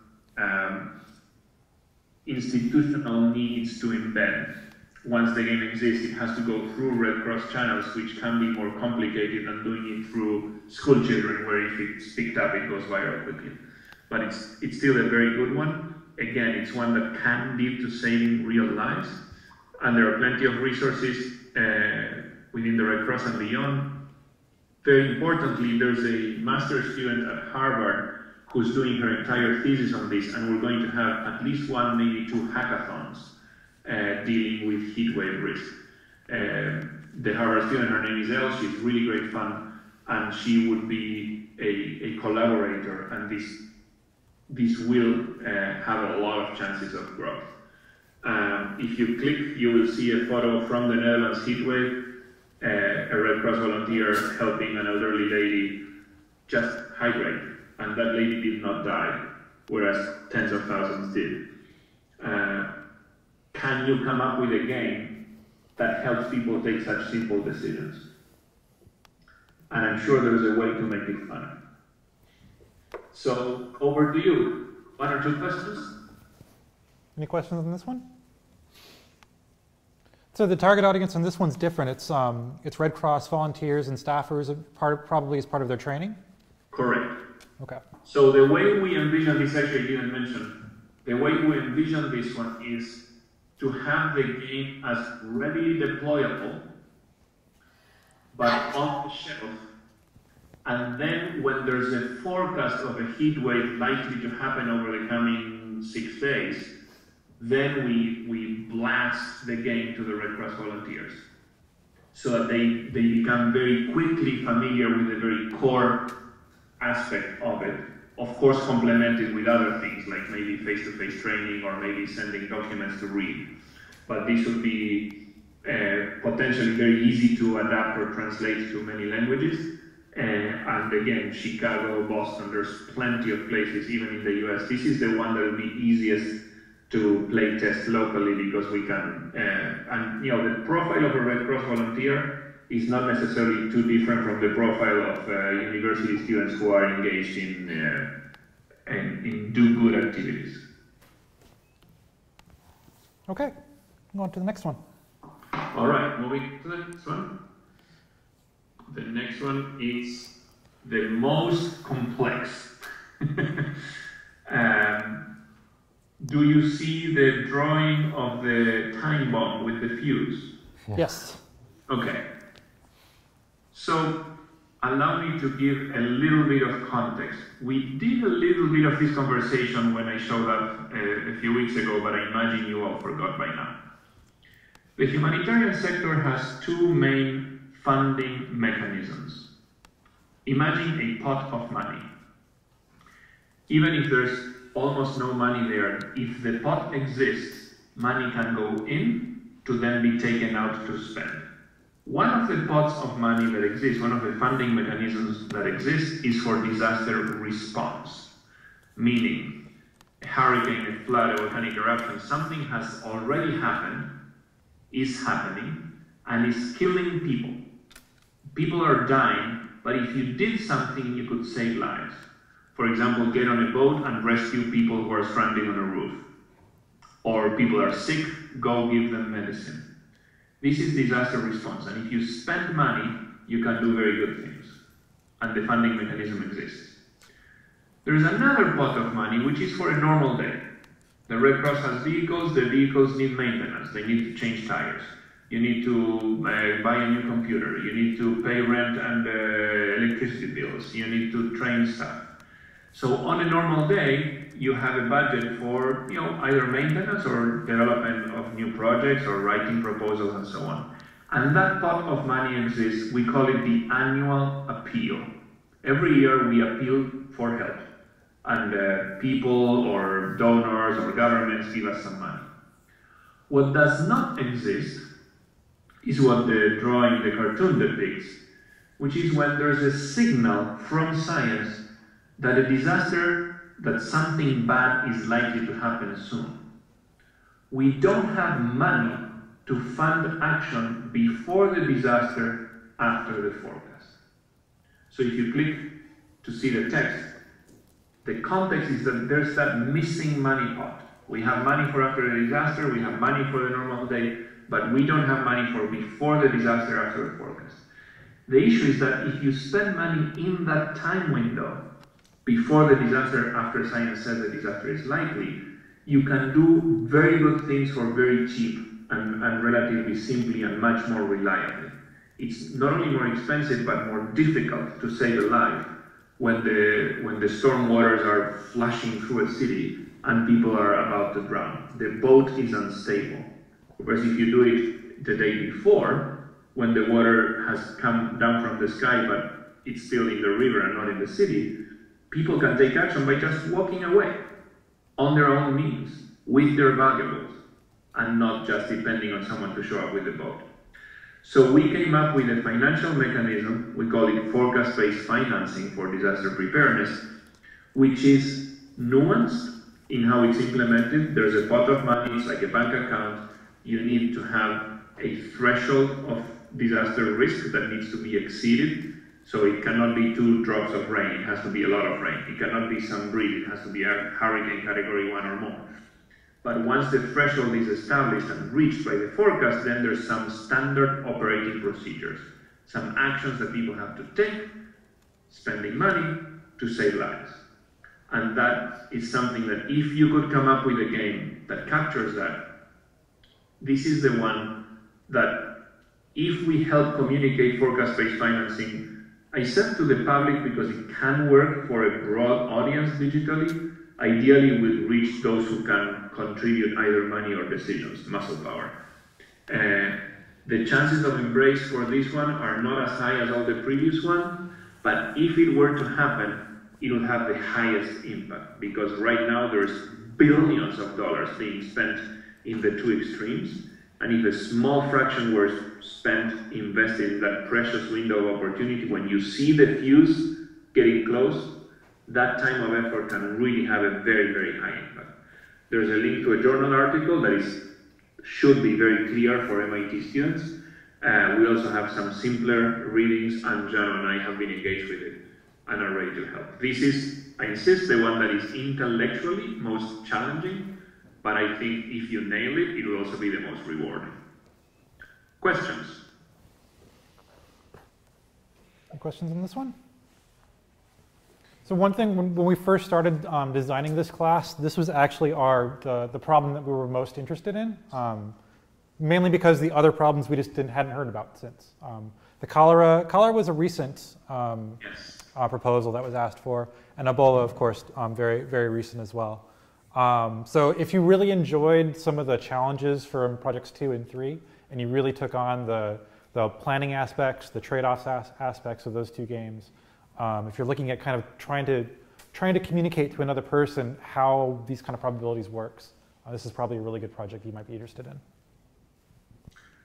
And I should say also that working with a few MIT teams, including the Humanitarian Response Lab, including the Environmental Engineering, we have 2 generations of 3 students plus 1 professor go to Uganda to work on making this happen for real. We got German money to do it in Togo and in Uganda. So it's beginning to happen, but it's hard to explain because it's dry. It's like explaining insurance. You know, people get bored before they get it. So maybe a game can help motivate. Good, then we move on. Number 4, Ebola. I have to be very candid. I come from climate research, climate and disasters, and as far as we know, Ebola does not have much of a climate signal, but as I'm sure you know, it's a very important thing, and the idea for bringing this up is that one of my dear colleagues, Stephen Ryan, one day sent a message saying, tonight I'm arriving in Liberia to work for a month with a Red Cross national team that is doing its best to respond to the Ebola outbreak. And guess what? What they're doing as its best is not enough. Stephen is a communications specialist. As you can imagine, I feel phenomenal admiration and respect for his dangerous choice to go to the place where people are in very serious trouble to try to help.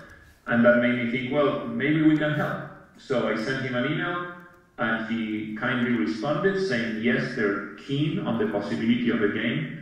Bear in mind that because of the cycle of the disease, by December, chances are that either it became a complete pandemic or the wave is completely gone. So we are not going to make a game to be played in an equivalent situation as the situation now. It will be more of a game about awareness of how it works and how it can be prevented in a hopefully less than complete crisis mode. But nonetheless, Stephen and one of his colleagues were very grateful to offer themselves to be the subject matter experts to help. Should a team choose Ebola, please no more than one team. There's someone on the other side of the Atlantic Ocean that is going to try to engage. In this one, Jano and I do not have expertise. I imagine it is possible to find expertise in the Boston area with so many phenomenal hospitals and so on, but it's outside of my control to offer reliable support when it comes to subject matter. I'm sure that there's plenty of documents from the CDC and from health practitioners that can help you design the game, but whoever chooses this, it'll be heroic. It can be really useful, but you have to be most prepared to work autonomously. Any questions? Any? Oops, mutes. Are you guys there? Yep, sorry, I had the microphone muted. Yep, no questions on this one. All right. So moving on the last one. If Jano hasn't joined yet, then I'll do my best to explain. Yep, I haven't seen her yet. So this is a project that is being led by two of my colleagues, including Jano. So forgive my ignorance.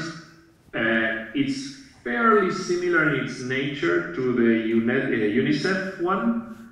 The difference is that the UNICEF project is for school children about a very specific health condition called cholera, whereas this one is for a partner called Plan International. It's an NGO that works with children. They're very good.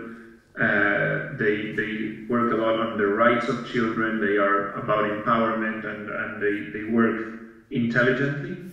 And the Asia team has reached out to the Climate Center. I don't know if you can read the words, but in summary, they want a game to help children in Asia understand climate change and what can be done to adapt to climate change.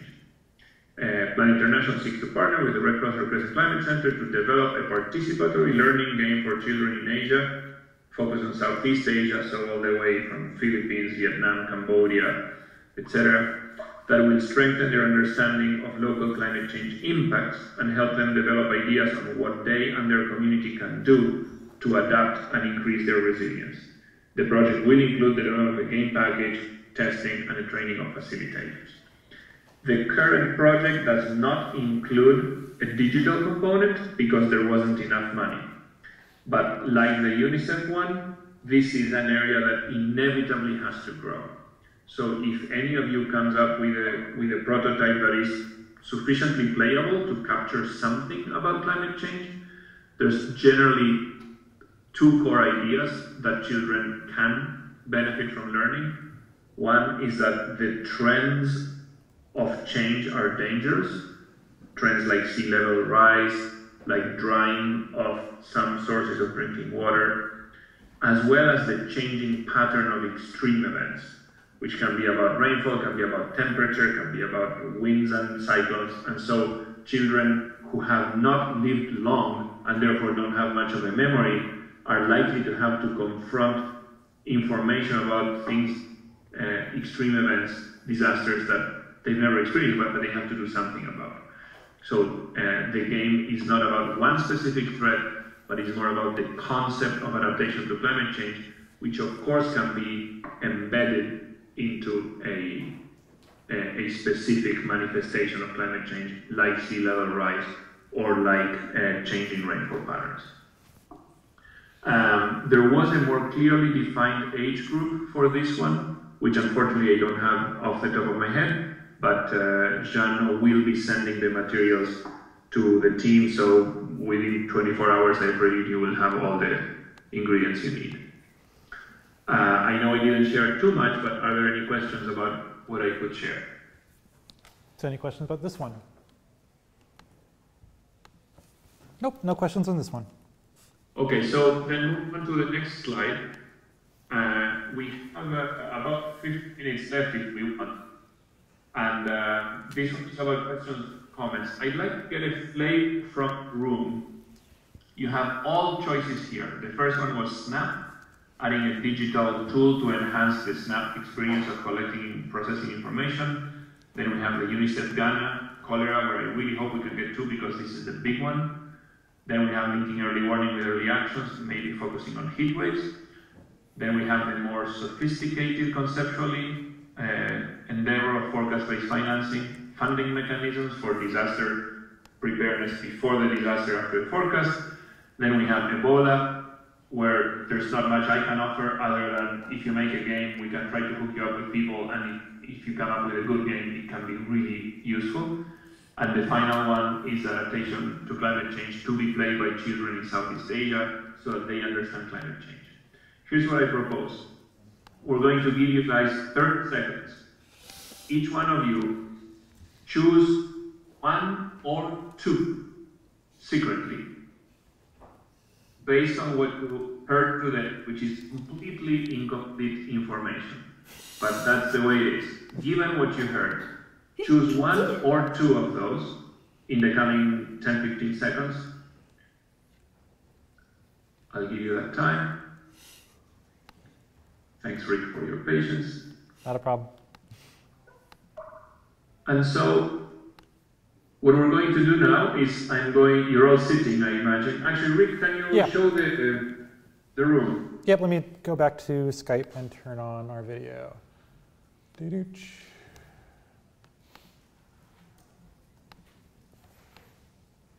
Okay. All right. So what I want to do is I say the number, and if that number is of your chosen one, I want you to do two things. One is to stand up, and the other is to shout snap. Because I cannot see everyone, I cannot hear everyone, but I will give you a flavor of function. So I can 0. If you're ready to stand up and to all right, so we got maybe 1 in 4 or less. Excellent, makes it down. Number 1, if it's of your liking, do it. All right. Good. This one, make all of you guys standing because I don't see enough for 2 groups. Maybe they're making them. The next one, number 2. If you're gonna do it, do it. Oh, that's going on. All right, this one seems popular. All right. Number 3, go. All right. Thank you. Number 4, show it. 4 was the funding one. Yes. Okay. 3 with the funding. Let me see. Yep, you're right. I'm wrong. 4, yeah, we're counting from 0. 4 is Ebola. All right. So yeah, nobody stood up for this one. Okay. And thanks for your honest science. Going to the last one, number 5. Go for it. Okay. Okay, so what I propose then, I don't know, Rick and team, what you had in mind for this time, but given that we went relatively fast, what we could do is you could point to different places of the room. You know, the top left of the stairs is 0, middle left is 1, and so on, and invite people to just answer with their feet which is the location that they most want to go to, so we get a sense of how many people want to engage in which game. Okay, so we've got it on the board. Cholera here, Ebola here, early warning here, and these are actually behind you, so I'm gonna have to rotate the computer around. SNAP over there, adaptation here, and disaster prep funding, the forecast-based funding over here. Let's draw out the numbers as well. Oh yeah, I'll put the numbers up. SNAP was 0. Cholera was 1. Early warning was 2. Funding was 3. Ebola was 4. And adaptation to climate change 5. So answer with your feet. You cannot stay sitting where you were.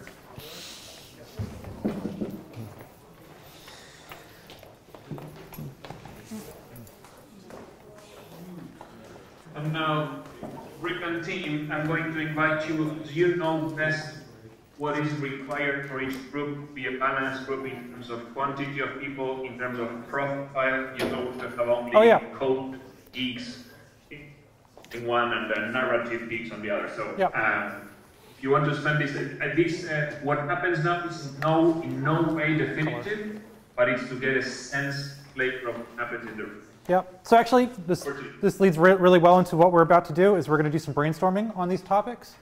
So we're going to first have each of the groups just do a little bit of quick brainstorming about the topic that they're standing with right now. And then midway through, we're going to invite you to go over to a new group to talk about a different project if you're interested in talking about that other project. On Monday, we're going to actually form the teams and make sure all of the teams meet our requirements, but are basically 7 to 8 people per team. We're hoping for 8 people per team. Hopefully not more than that. We'll figure that out as we go. And over the weekend, we'll be using the mailing list to talk about the projects. So I'm actually going to we're going to start off with this brainstorming. We're going to take a break. We're going to do some more brainstorming, and then I will more clearly outline how the mechanism is going to work between now and Monday. Do you need me to stay online? No. What we would like is if I can. Are you going to be on email between now and Monday? Yes, but only with very limited ability to read and respond. So make sure to make the subject line very clear and the questions as snappy and answerable as possible. Great. And you don't mind if I give all the teams your email address? No mind, but teams, please, please, please, I beg you, consolidate your questions. Be very efficient with your writing, because if I get too many emails or too wordy, excessive verbosity, I will not be able to get. Okay, so yeah, I'll figure out a mechanism to define, a channel within each group to communicate and consolidate. Okay, so yeah, I'll figure out a mechanism to make sure you're not overloaded with email and to make sure everyone gets the benefits of those emails to you. Good, and I suggest always copy recourse one team. Yeah. Okay. All right. So back to you all. Thanks again for your time and inspiration, and thank you. Good luck next time. Okay. Thank you, Pablo. Yay. Cheers.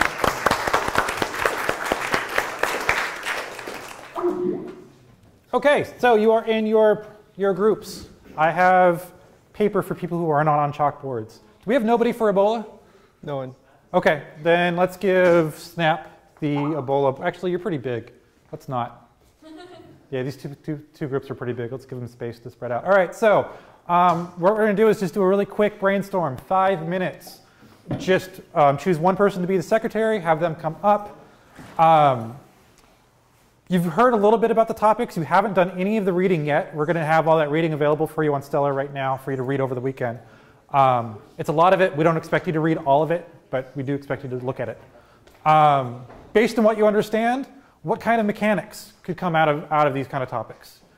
Just based on the word cholera, based on the word early warning, early action, what kind of game mechanics pop out of that? And just throw them on the board.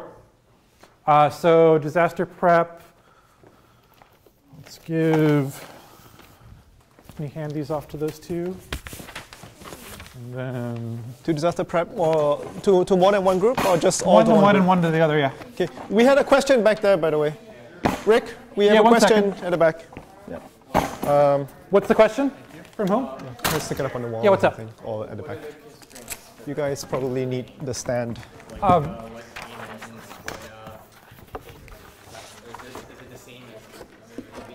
Same as previous ones. We'll talk about the constraints on Monday. Don't worry about the constraints right now. Right now, just focus on game mechanics. So keep it blue sky. You can be mobile. You can be on tablets. You can be a computer. It could be single player. It can be multiplayer. It just don't do multiplayer networking. That's it. What's up? Our game's definition is multiplayer. Then what are the ways you're going to get around that, like we talked about? Without doing multiple devices connecting to a single server. There's other ways. Don't even think about it for this brainstorming. Just don't worry about it for now. Here you go. Thank you. Pass these out. All right, so 5 minutes, go. Some.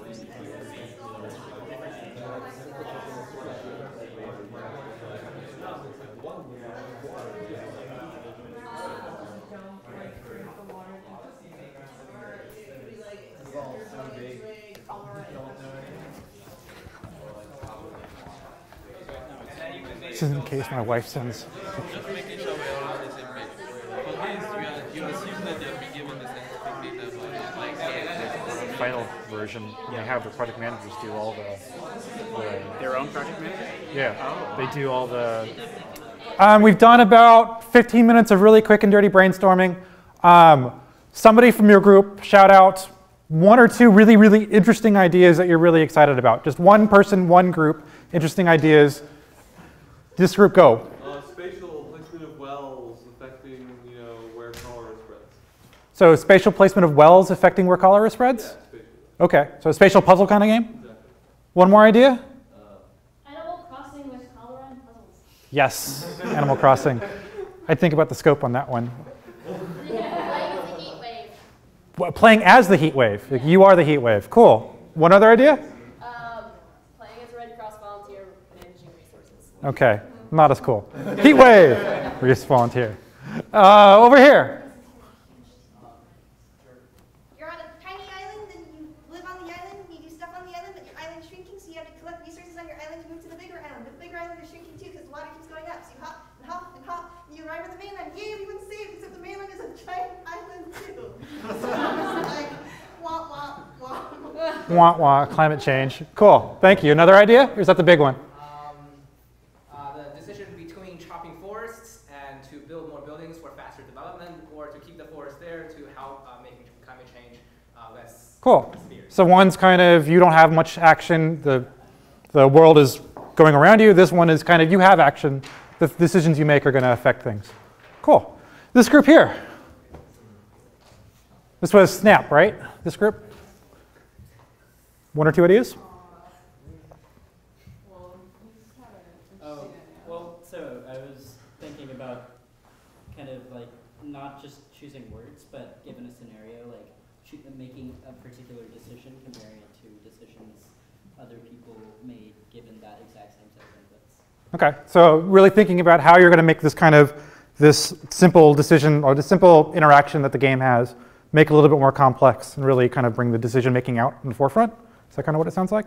All right, cool. Yeah, what's up? The way I understood the game, for the description for Snap was that it's more of a data collection method, like collecting what people. That's at least the purpose they want, is they want that data. They want to collect that data, but they also want to reflect that data back. So it's a little bit of a visualization. It's actually a lot of a visualization, as much as it is collection. Cool. Are those the only groups or the only concepts? Oh yeah, disaster preparedness. Everybody just disappeared. Anybody from that group want to run over to the sheet and say an idea or two? Or you just kind of, yeah. I think we just got stuck on the brainstorming because the problem is not like as easy. So it's hard. That's going to be a hard one. All right. I think like one idea we came up with is like building an infrastructure and you would decide whether to keep expanding or to reinforce the structure and that way you would manage are you preparing for before the disaster or after the disaster? Do you guys think that? I was just going to say we felt like we needed to do more reading to understand exactly what they're talking about. What's something about there is something that can be built to spend that money on. So it's not just about collecting the money, it's that money's going to go somewhere. Which I remember him saying, at least, I don't know if it was a meeting with me or if it was one of the first times he came to class to talk, but I remember that came up. Okay, take a quick couple minutes, one person from each group, make a copy of all the ideas that you have on the board somehow, like a photograph or... Actually, just take a photograph of it and then come back down to your seats. Got 2 more slides, then we're going to release you.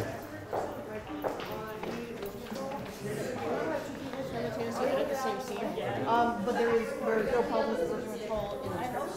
So,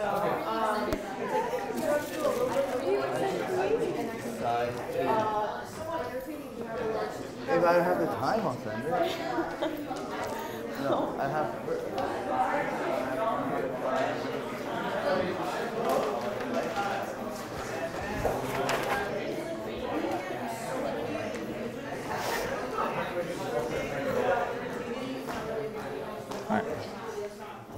All right, so after you've taken your captures, sit down.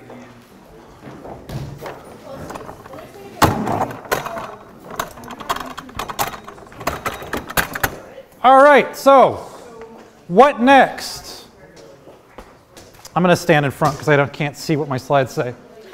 So today we brainstormed on in groups on these topics. Between now and Monday, what we'd like you to do is use the mailing list, the video games at MIT.edu mailing list, to form teams. In class on Monday, we will actually also set aside time in the beginning of class to make sure that all these teams get formed. And we're going to do some more brainstorming and some more pitching on Monday. And I'll go into more detail about the requirements for the Project 4. But make sure you read the Project 4 assignment. That's basically all I'm going to be doing, is just saying out loud what it says in there. So before next class, do these things. So read the material in Stellar. All the topics have some material in Stellar. The Ebola topic did not. The SNAP topic did not. But Cholera has the toolkit that he mentioned up there. Early warning, early action has it's got like a task force guideline, like a idea of like world disasters from 2009, I think, and then another journal article. Disaster prep funding has that forecast-based funding journal article attached to it. Adaptation to climate change, we don't have the materials yet for that, but that should be coming in today. And that'll be put up into Stellar. That's all of that, right? Okay. So when you're in your groups, think about these questions, and think about these questions until Monday. Did you actually have 8 people interested in your topic when you were in your group together? Think back about the brainstorming. Did you see 7 other individuals interested in the topic? If you did, you could probably make a game based on that topic. If you didn't, it's going to be difficult to find people for your team. So really use the mailing list and try to figure out ways to use the mailing list to try to attract people to your topic. If there's something about like the game design that you came up with, a personal reason why you'd like to see this game get made, throw it to the mailing list. If you really don't care about the topic so much, or any of these topics, but you really want to do programming, you really want to do art, you really want to do code, whatever you want to do, if that's the thing that you're most interested in, that game engine you want to use, throw an email to the class to say, hey, use me. Here's what I'm interested in doing. Just put me on, put me on your team, basically. If you're more interested in mechanic design over the topic, that's also okay. So you might not be interested in the topic, but you're interested in some of these mechanics that we've been talking about in class, or some of the mechanics that you heard mentioned in the group brainstorm. So mention that in the mailing list.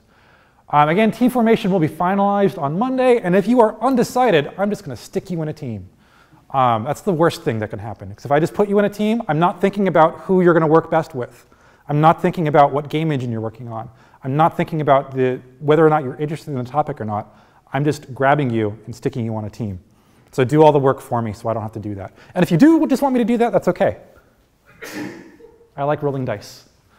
Do we have any questions about this? Any concerns about this? Yes? So are you targeting 5 teams? No, I'm targeting teams of 8. So that's 5 teams, but it could be 4 teams if we need more people on the teams. I would recommend 10 being your biggest cap. In the past, we have seen 10-person teams work, ish. They've failed everywhere you think they failed. Communication largely, scheduling largely.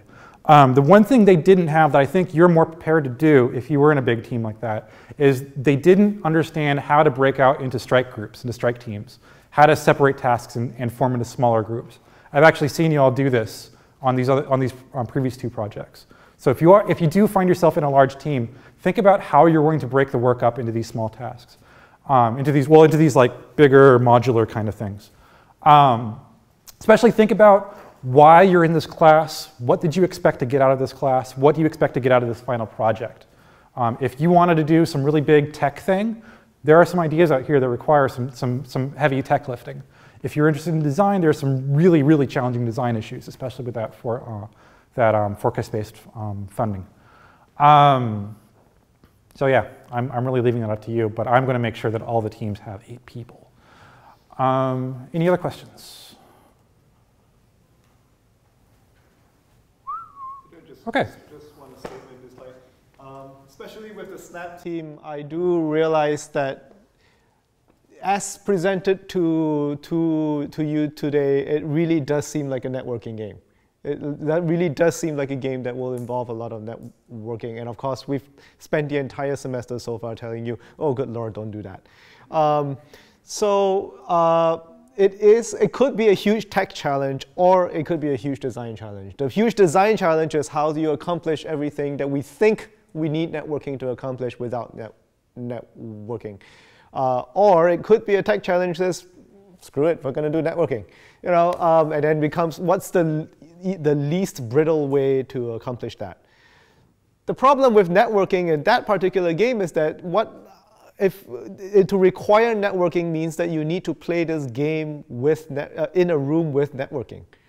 Which means if you take it to a room without Wi-Fi, for instance, you know, that means it's got to be something that's going to work over a phone system, or it's going to, you know, require short messages or something ridiculous, right? And then if you don't have networking, it's like, what are you going to be doing? Are you going to like point a camera at the room and do image capture or something? It's like some crazy things. Are you going to do manual data entry? That's actually a possibility. Anything that you can come up with that makes that game that we played in class slightly easier might be, you know, beneficial for Pablo, and he's guaranteed that he will use it as soon as you provide it. So that's an incentive right there.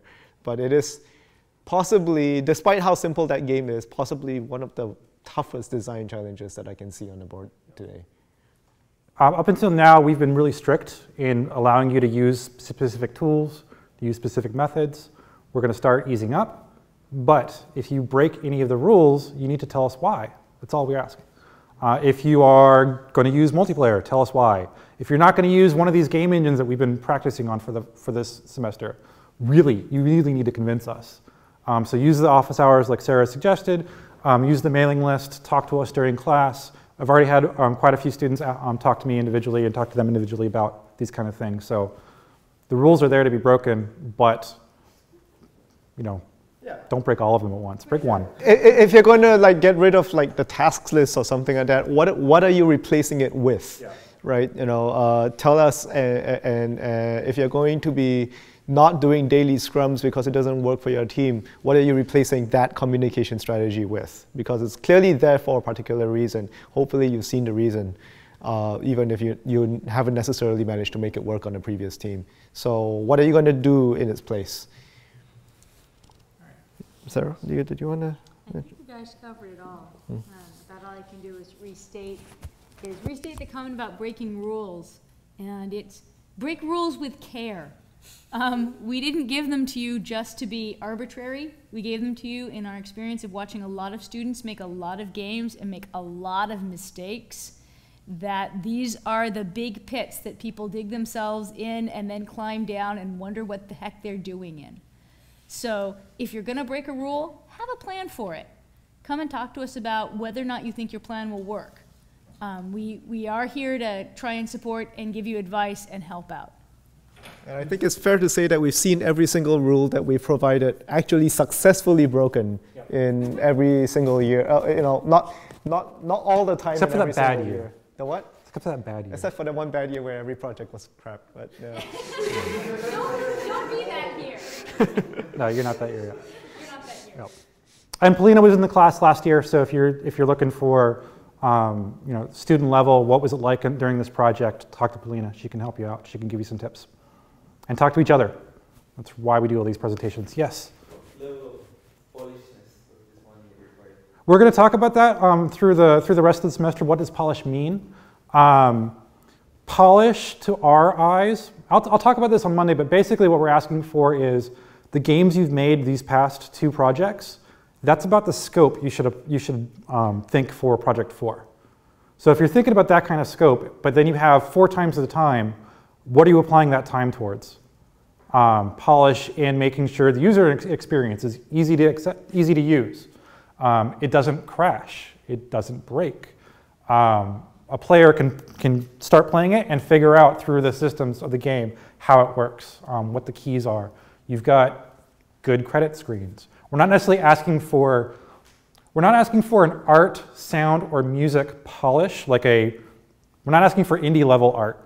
We're asking for just a level below that, a unified level of polish. So everything in the game has the same amount of time, care, effort being put into it. So it doesn't feel uneven and bumpy. It doesn't feel like here's this awesome soundtrack with this really, really terrible art, you know, or you know, here's this really bleepy 8-bit thing with gorgeous hand-painted scenery. You know, it's like that's not cohesive. We want everything to look like it's on an even level of quality. This might be a preview for future lectures, but play Ponycorns. Look up the term ponycorn. It's a game made by a 5-year-old and her father. That is actually a high level of polish that I've seen happen in this class. If it happens with your projects, it would be really great. Yes, Sissy's Magical Ponycorn Adventure. Yeah, the key thing to note here is that all the assets were created by the 5-year-old, and I believe the story was also written by the 5-year-old. And the sound. And the sounds were done by her, and her father just did all the coding and put it all together. Yep. So, what's up? $3,199 of donations today. Yeah. if you can draw as well as a 5-year-old, you can make good assets for your game. All right, so you got 9 minutes left for the rest of class. Capture all of the ideas that you wrote down and mail them to videogames@mit.edu. So just whoever took a capture of each of these things, just turn it into a text file, mail it. Yeah. Somebody created a Google spreadsheet. Can we all just put our pictures in there? That's fine. Sure. So we don't get a million. Absolutely. Also, there are a couple of students who aren't in class today, so they may need some. You might need to help to sort of explain to them what happened today and bring them up to speed, especially if you're like dorm mates or hall mates or something like that. Please help them along and help them get ready so that by Monday, get that conversation going online so that they can at least have a clue of which team to join on Monday. All right. Rest of the time is yours.